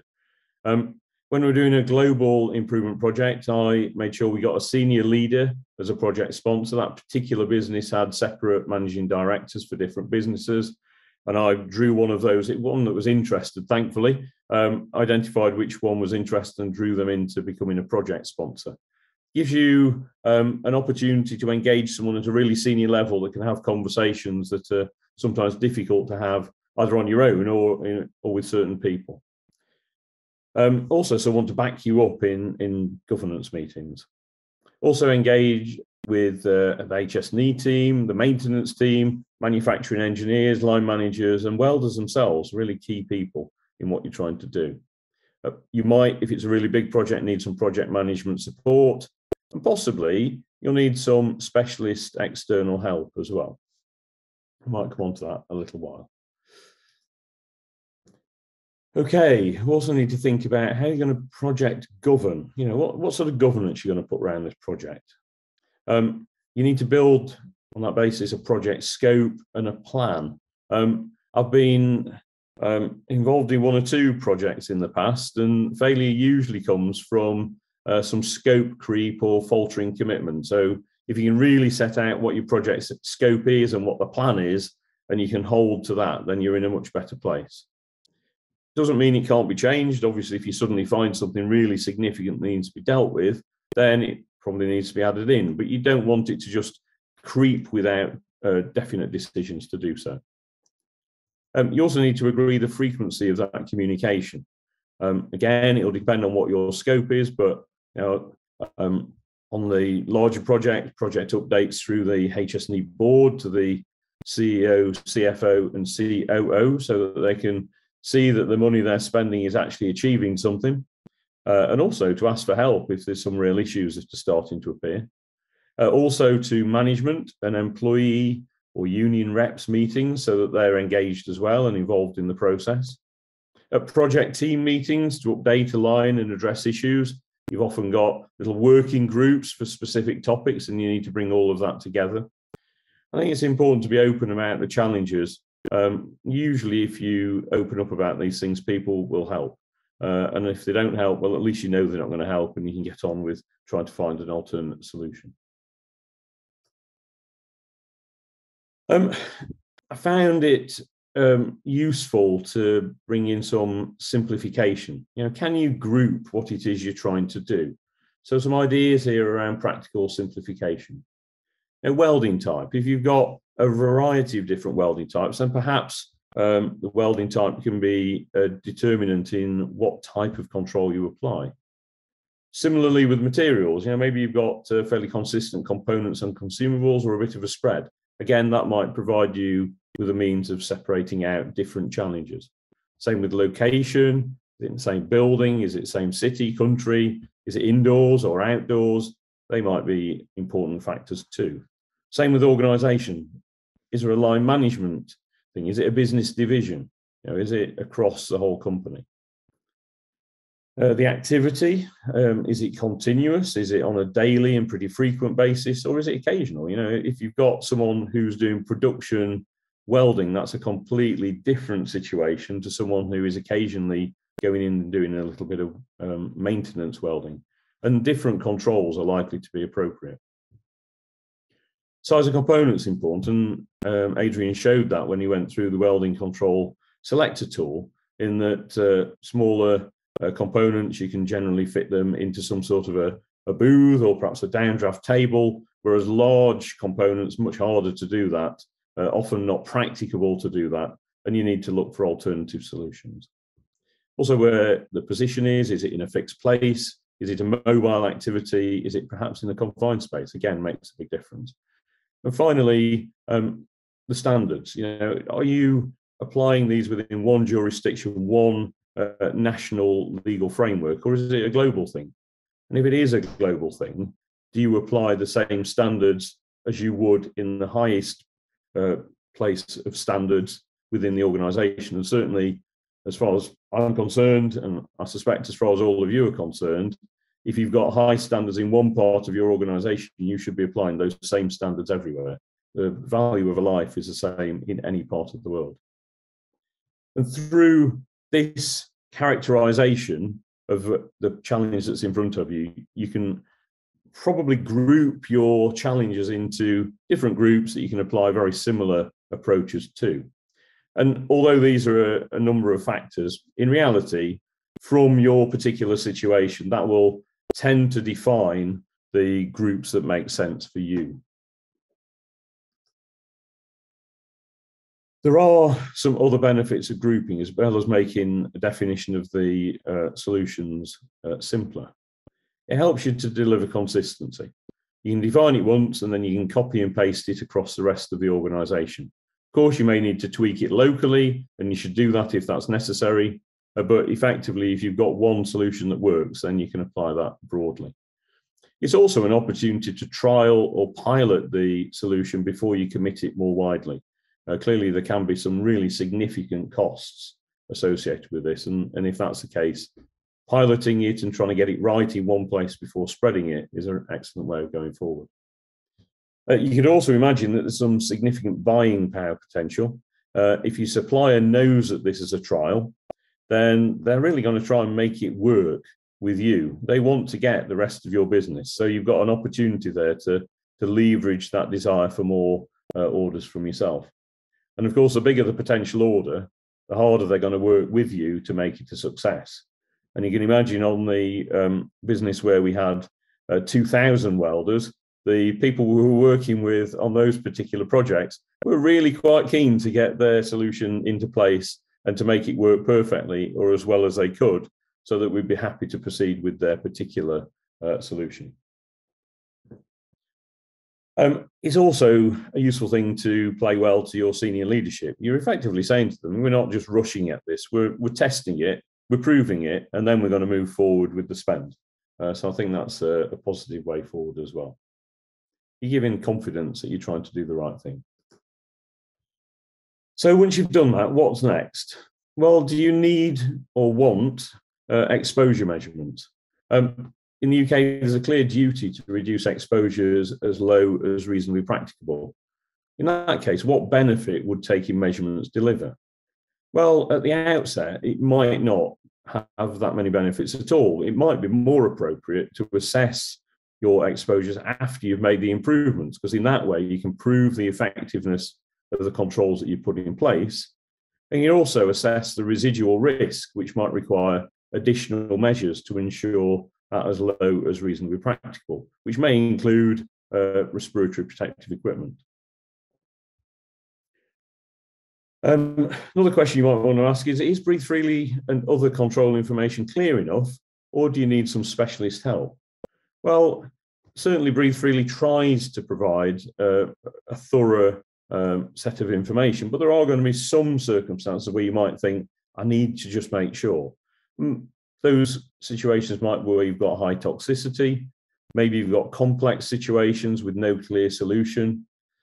Maybe you want to put a little additional resource in to help the process move quickly. So you're just trying to help the businesses and the sites understand what's going on.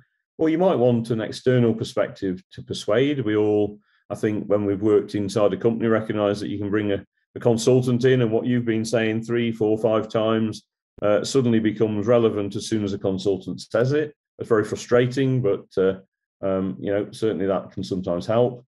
Or perhaps you're going to be spending a significant amount of money, and you want to bring a specialist in just to provide confidence that what you're intending to do is well directed. So there's a number of reasons why you might want to bring some specialist help in. We've seen this before. This is the hierarchy of control, and certainly this is what determines the direction we need to go. So can we eliminate? Can we modify? Do we need local extraction, working practices, and RPE? So let's think about elimination of welding in a practical sense. So we worked with design engineers and we looked at what our options were. Well, maybe we could make it in one piece through machining, forging, or even 3D printing. Providing you can meet the same technical specifications, then you can use whatever method of manufacture you wish, I presume. You can construct from composites in one piece or using adhesives. Again, that's a possibility. It's lighter weight, can be strong, but clearly it does have different properties that might not meet your requirements. We actually were seriously tracking down 2 particular approaches. One was considering using metal adhesives instead. And for certain situations, we found that they were stronger, although we'd not got them through to testing them in practice. And the other alternative was to redesign the product, to avoid as many joints as possible. So you weren't quite making it in one piece, but you were certainly making it in fewer pieces which needed less welding to connect them. There may well be other alternatives that you can apply to your particular situation. You can also look at process modification. So robot welding, again, with the manufacturing engineering team, we found that we got some really clear quality, cost, and productivity benefits in many cases. Didn't work for everything, but it certainly worked for those repetitive tasks that were long runs on welding. In those situations, we actually found that the payback, even though the robots and the booths and the extraction that went around them was significant, the payback was actually in less than 2 years. It really did pay for itself. And to make sure that we weren't introducing an issue with welding fume, we ensured that all of our new robots were to be fully enclosed and extracted so that we got no deterioration in the working atmosphere. By doing this, you're effectively removing the welder, the operative, from the welding fume, and it also eliminates exposure for not only the welder, but the secondary exposures to team leaders and other people that are working in that area. So some significant improvements that could be achieved by robot welding. Doesn't work in all situations, but certainly can do. There are other process modifications, and Tobias spoke earlier about some of these. So reducing the manganese in the wire, we looked at doing that because we were concerned about the manganese concentrations. We were doing MIG on mild steel. Again, this was with the manufacturing engineering team. We did get some reduction in manganese from that. It wasn't a one-to-one relationship, but unfortunately, the quality and the strength of the welding was affected, particularly if it wasn't a skilled welder that was doing the work. So we felt that it wasn't a way that we could move forward. So we rejected that particular approach. But it did, in doing the work, did deliver some unintended benefits. It turned out that the welders had altered the settings. So the wire feed speeds, the gases, flow rates, and the power settings on the system. The welder's aim was to try and speed up the welding. What it actually led to was a significant increase in the fume emission rates and poor quality of welding. So we reverted to the standard requirements, and these are often set by international standards, and that resulted in some improvement of the welding fume, as well as actually saving significantly in cost, consumables, and reduced rework. It wasn't enough of a reduction in the welding fume to avoid needing other controls, but it certainly made a difference. And again, Tobias talked about these, so I'm not going to dwell on them, but there are other things you can change within the processes. Again, they're not enough to prevent welding fume, but they can make some improvements. So the voltage, the current, the gases in the mix, the consumables, the feeds and speeds, and the competence, as well as Tobias's organisation. There's I suspect, an affiliate, the TWI, in the UK as well.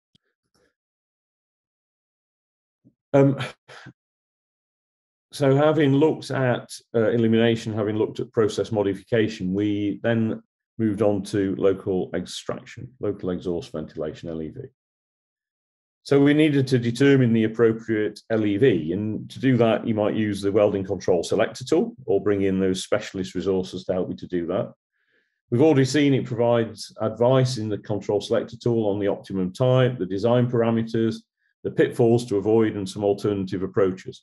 There are many suppliers out there that can deliver those different types of LEV.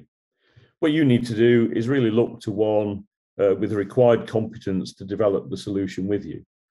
And that'll depend on the situation you're faced with. If you've got a simple situation, there's probably an off-the-shelf product that you can use for a standard welding activity.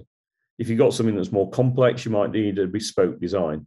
And if you do need a bespoke design, you might want to think about bringing in a competent LEV engineer as well as a supplier to make sure that what you get is good. What I'm going to do now is illustrate the approach through an on-torch extraction selection.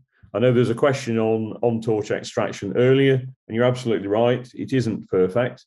Sometimes it is the only practicable approach to LEV because of the size of the components, but it's certainly not as effective as a booth or a downdraft table. But it's better than nothing. Maybe the only practical approach. So an on-torch system. We had extended runs of welding, so a fixed system wasn't going to work. And they're also large and complex components. So we couldn't design and put in place a booth that would achieve the control for the welder, because they were moving around the component on a regular basis, and all sorts of directions are having to weld in. So we recognized that on-torch system was the best way forward, the most practicable for us. We pulled together a working group, which was led by our manufacturing engineers, and that working group included welders, purchasing, line managers, and health, safety, and environment as needed. We got some external support from occupational hygienists to move things along, although that's what I am, and same with Adrian. I felt that I needed some additional support because of the extent of what we were trying to achieve. And our spend was going to be in the region of £2 million. So we wanted to make sure we were doing the right thing. I also needed someone who could go around all of the sites and persuade the managing directors that there really was an issue on their particular systems. And to do that, I asked the hygienist to do a survey. Not measurements, just a walkthrough to say what type of systems they'd got. So they effectively did the grouping that we were looking to do. On the on-torch systems, we did a market review. We engaged with the current welding torch supplier and also other occasional suppliers. We looked out to the wider market of what was out there, and we selected 5 companies and asked them to provide on-torch systems for us to try. They were also asked to provide their recommended LEV system matched to their on-torch system, and we gave each of them a half-day slot to come and demonstrate what they could achieve. They had to attend and they had to set it up, so they couldn't claim that we'd made a mistake in the setup. We didn't want any arguments along those lines. And effectively, we ran exactly the same test, exactly the same welding with each and every one of the LEV and on-torch systems. We also, before we set out on this, defined some selection criteria. And for us, those selection criteria were the weight of the torch, including with the LEV attached, the grip shape, the ergonomics effectively, the ease of use and the maintenance, the heat within the torch, the cost, both initial and the consumables, user feedback, which was really critical to us. We needed to get them on board if we were going to change over. And the global capability. Could the supplier actually deliver globally? We then also included the monitoring results, and we got from between about a 35 and a 70% reduction in the welding fume at the exposure to the operator. This was outside the visor because they're all wearing the visors with the air-fed system. So 35 to 70%, they're not perfect, but they're definitely achieving some reduction, certainly effective in that sense. And when you haven't got the ability to put a booth or a downdraft table in place, they were the most practical solution that we had available to us. Having selected the preferred one, we then worked with the supplier to refine it further. Of course, we tried to sharpen their price up a little bit. As I say, with 2,000 welding sets being needed, that was easier than it might have been with just 5. But more importantly, we were looking for usability improvements, maintainability, and interface with the LEV system. And in requesting those things, they offered us up a Wi-Fi connected system for the LEV, so they could see when it was operating, when it was starting to show a problem. And on the torch, they'd got a consumable on the end, which was the end of the gun. And it was actually quite a large component. And we asked them to change it to 2 components that could be separated, because we knew that the end of it was likely to get damaged, but the other part of it wasn't. So we wanted to only have to change out the small bit, and they were happy to do that. And that saved about £10 on consumables each time it needed to be swapped. After the initial trial, we phased it in across one business with about 100 welding sets in place over 3 months. And from that, we found some other minor issues, a few teething problems with the way the systems were being set up by themselves and, to be honest, with us as well. And we resolved those by working together collaboratively. And it actually helped the manufacturer to improve their product further. And I believe they went on to be able to improve what they're offering to market. We're ready to implement that in the UK at the point that I ceased my association with this organisation. And we were in the process of rolling it out for a trial globally, and we'd agreed a location to do that.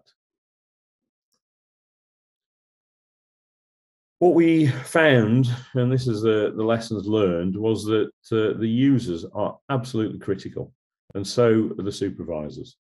Most problems we had in the pilot were down to the welder, their non-acceptance of what we were trying to do. As usual, you got about a third of them that were happy to go along, a third of them that were pretty passive around it and just kind of got on with it, but not in an enthusiastic way, and a third that were fairly resistant. Because, of course, they've been doing it for 30 years. They'd always used the same type of welding torch and so on and so on. So we found that it was really important to get people engaged. It was exacerbated by the supervisor's resistance or misunderstanding of what we were trying to achieve. So we made sure later on that we took them into a greater understanding of what we were trying to do. So 1 month in as well, we implemented a much more hands-on rollout. Previously, we just put the systems in place and just told them to get on with it, with some briefing to the supervisors who were then expected to brief the welders. Realised that wasn't good enough, and instead we started to pilot a team briefing to the supervisors and to the welders before the switch. Now, why are we doing it? How does it work? What should they do? What can't they do? It's not just about you, it's also about everyone, because they were wearing RPE and continue to wear RPE. It's about everyone, so you need to do the right thing. And what the consequences would be of not using the controls that were provided. We were quite gentle around that. We were just reminding them that there was a duty to use the controls, but really the primary focus, at least for the first few months, was going to be much more around persuasion, observation, and just reminding people to do the right thing. We did have a residual risk, and what residual risk you've got left will depend on the LEV design and whether you can optimize it. But for on-torch, there's likely to be residual exposure. It's not perfect, as I said before. So we brought in, we continued to use the secondary controls that we got in place, the powered air purifying respirator.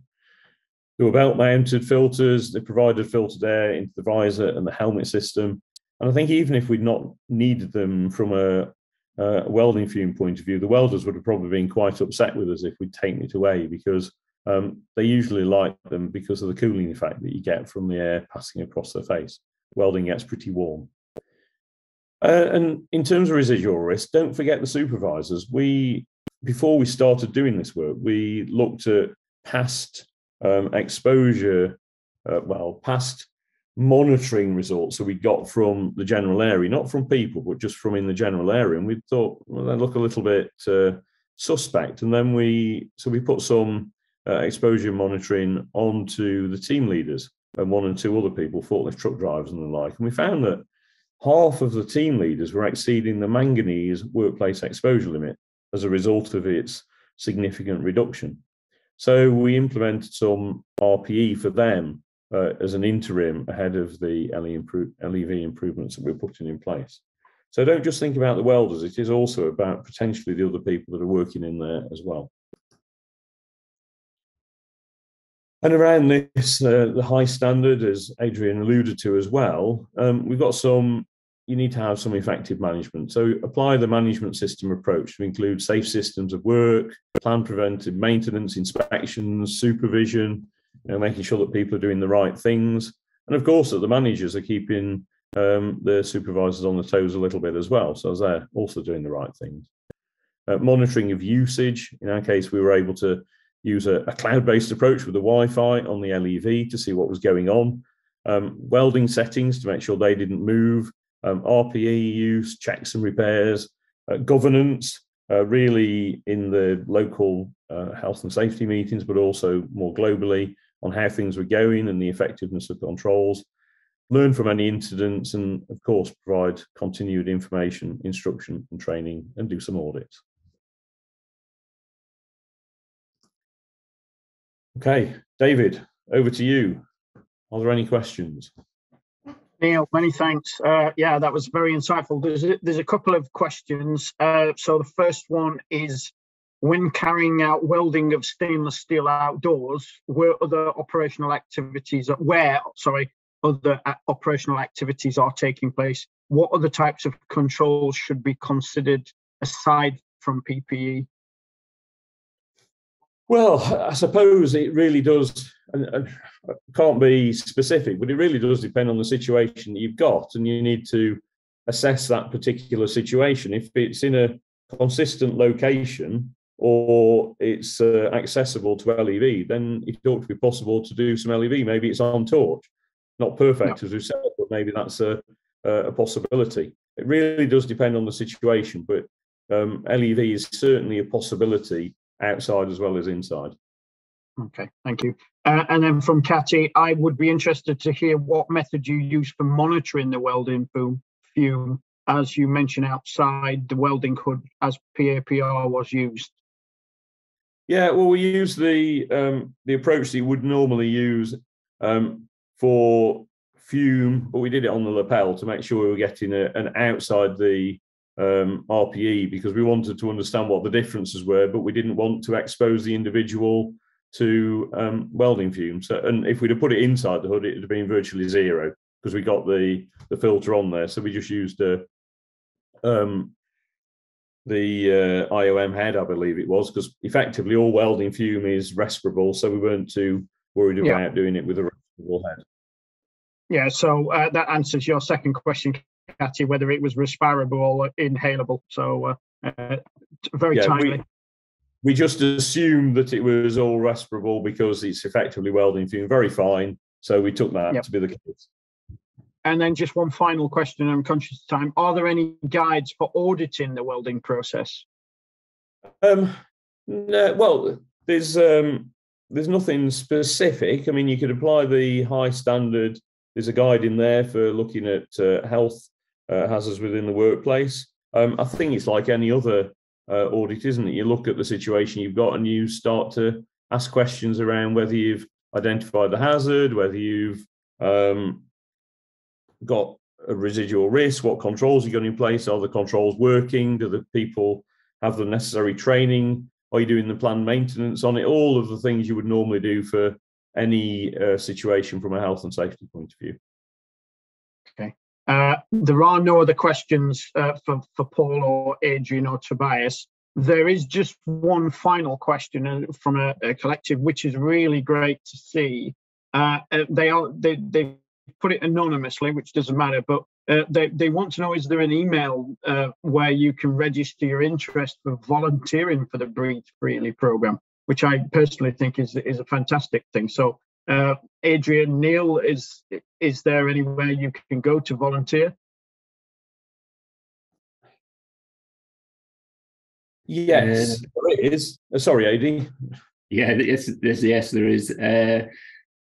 There was a email address on the slides that will go out, I guess, will it be to be available? So you'll be able to pick it up from there. So it's breathefreely@bohs.org.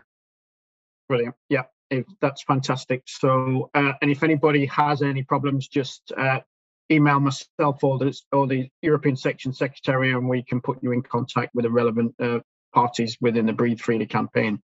So with that, that draws us to a close today. I would just, on behalf of the entire section, like to thank all of our speakers today. So from Tobias to Paul to Adrian to Neil, big thank you to both the European Welding Federation, 3M, and BOHS for providing the speakers. Very, very much appreciated.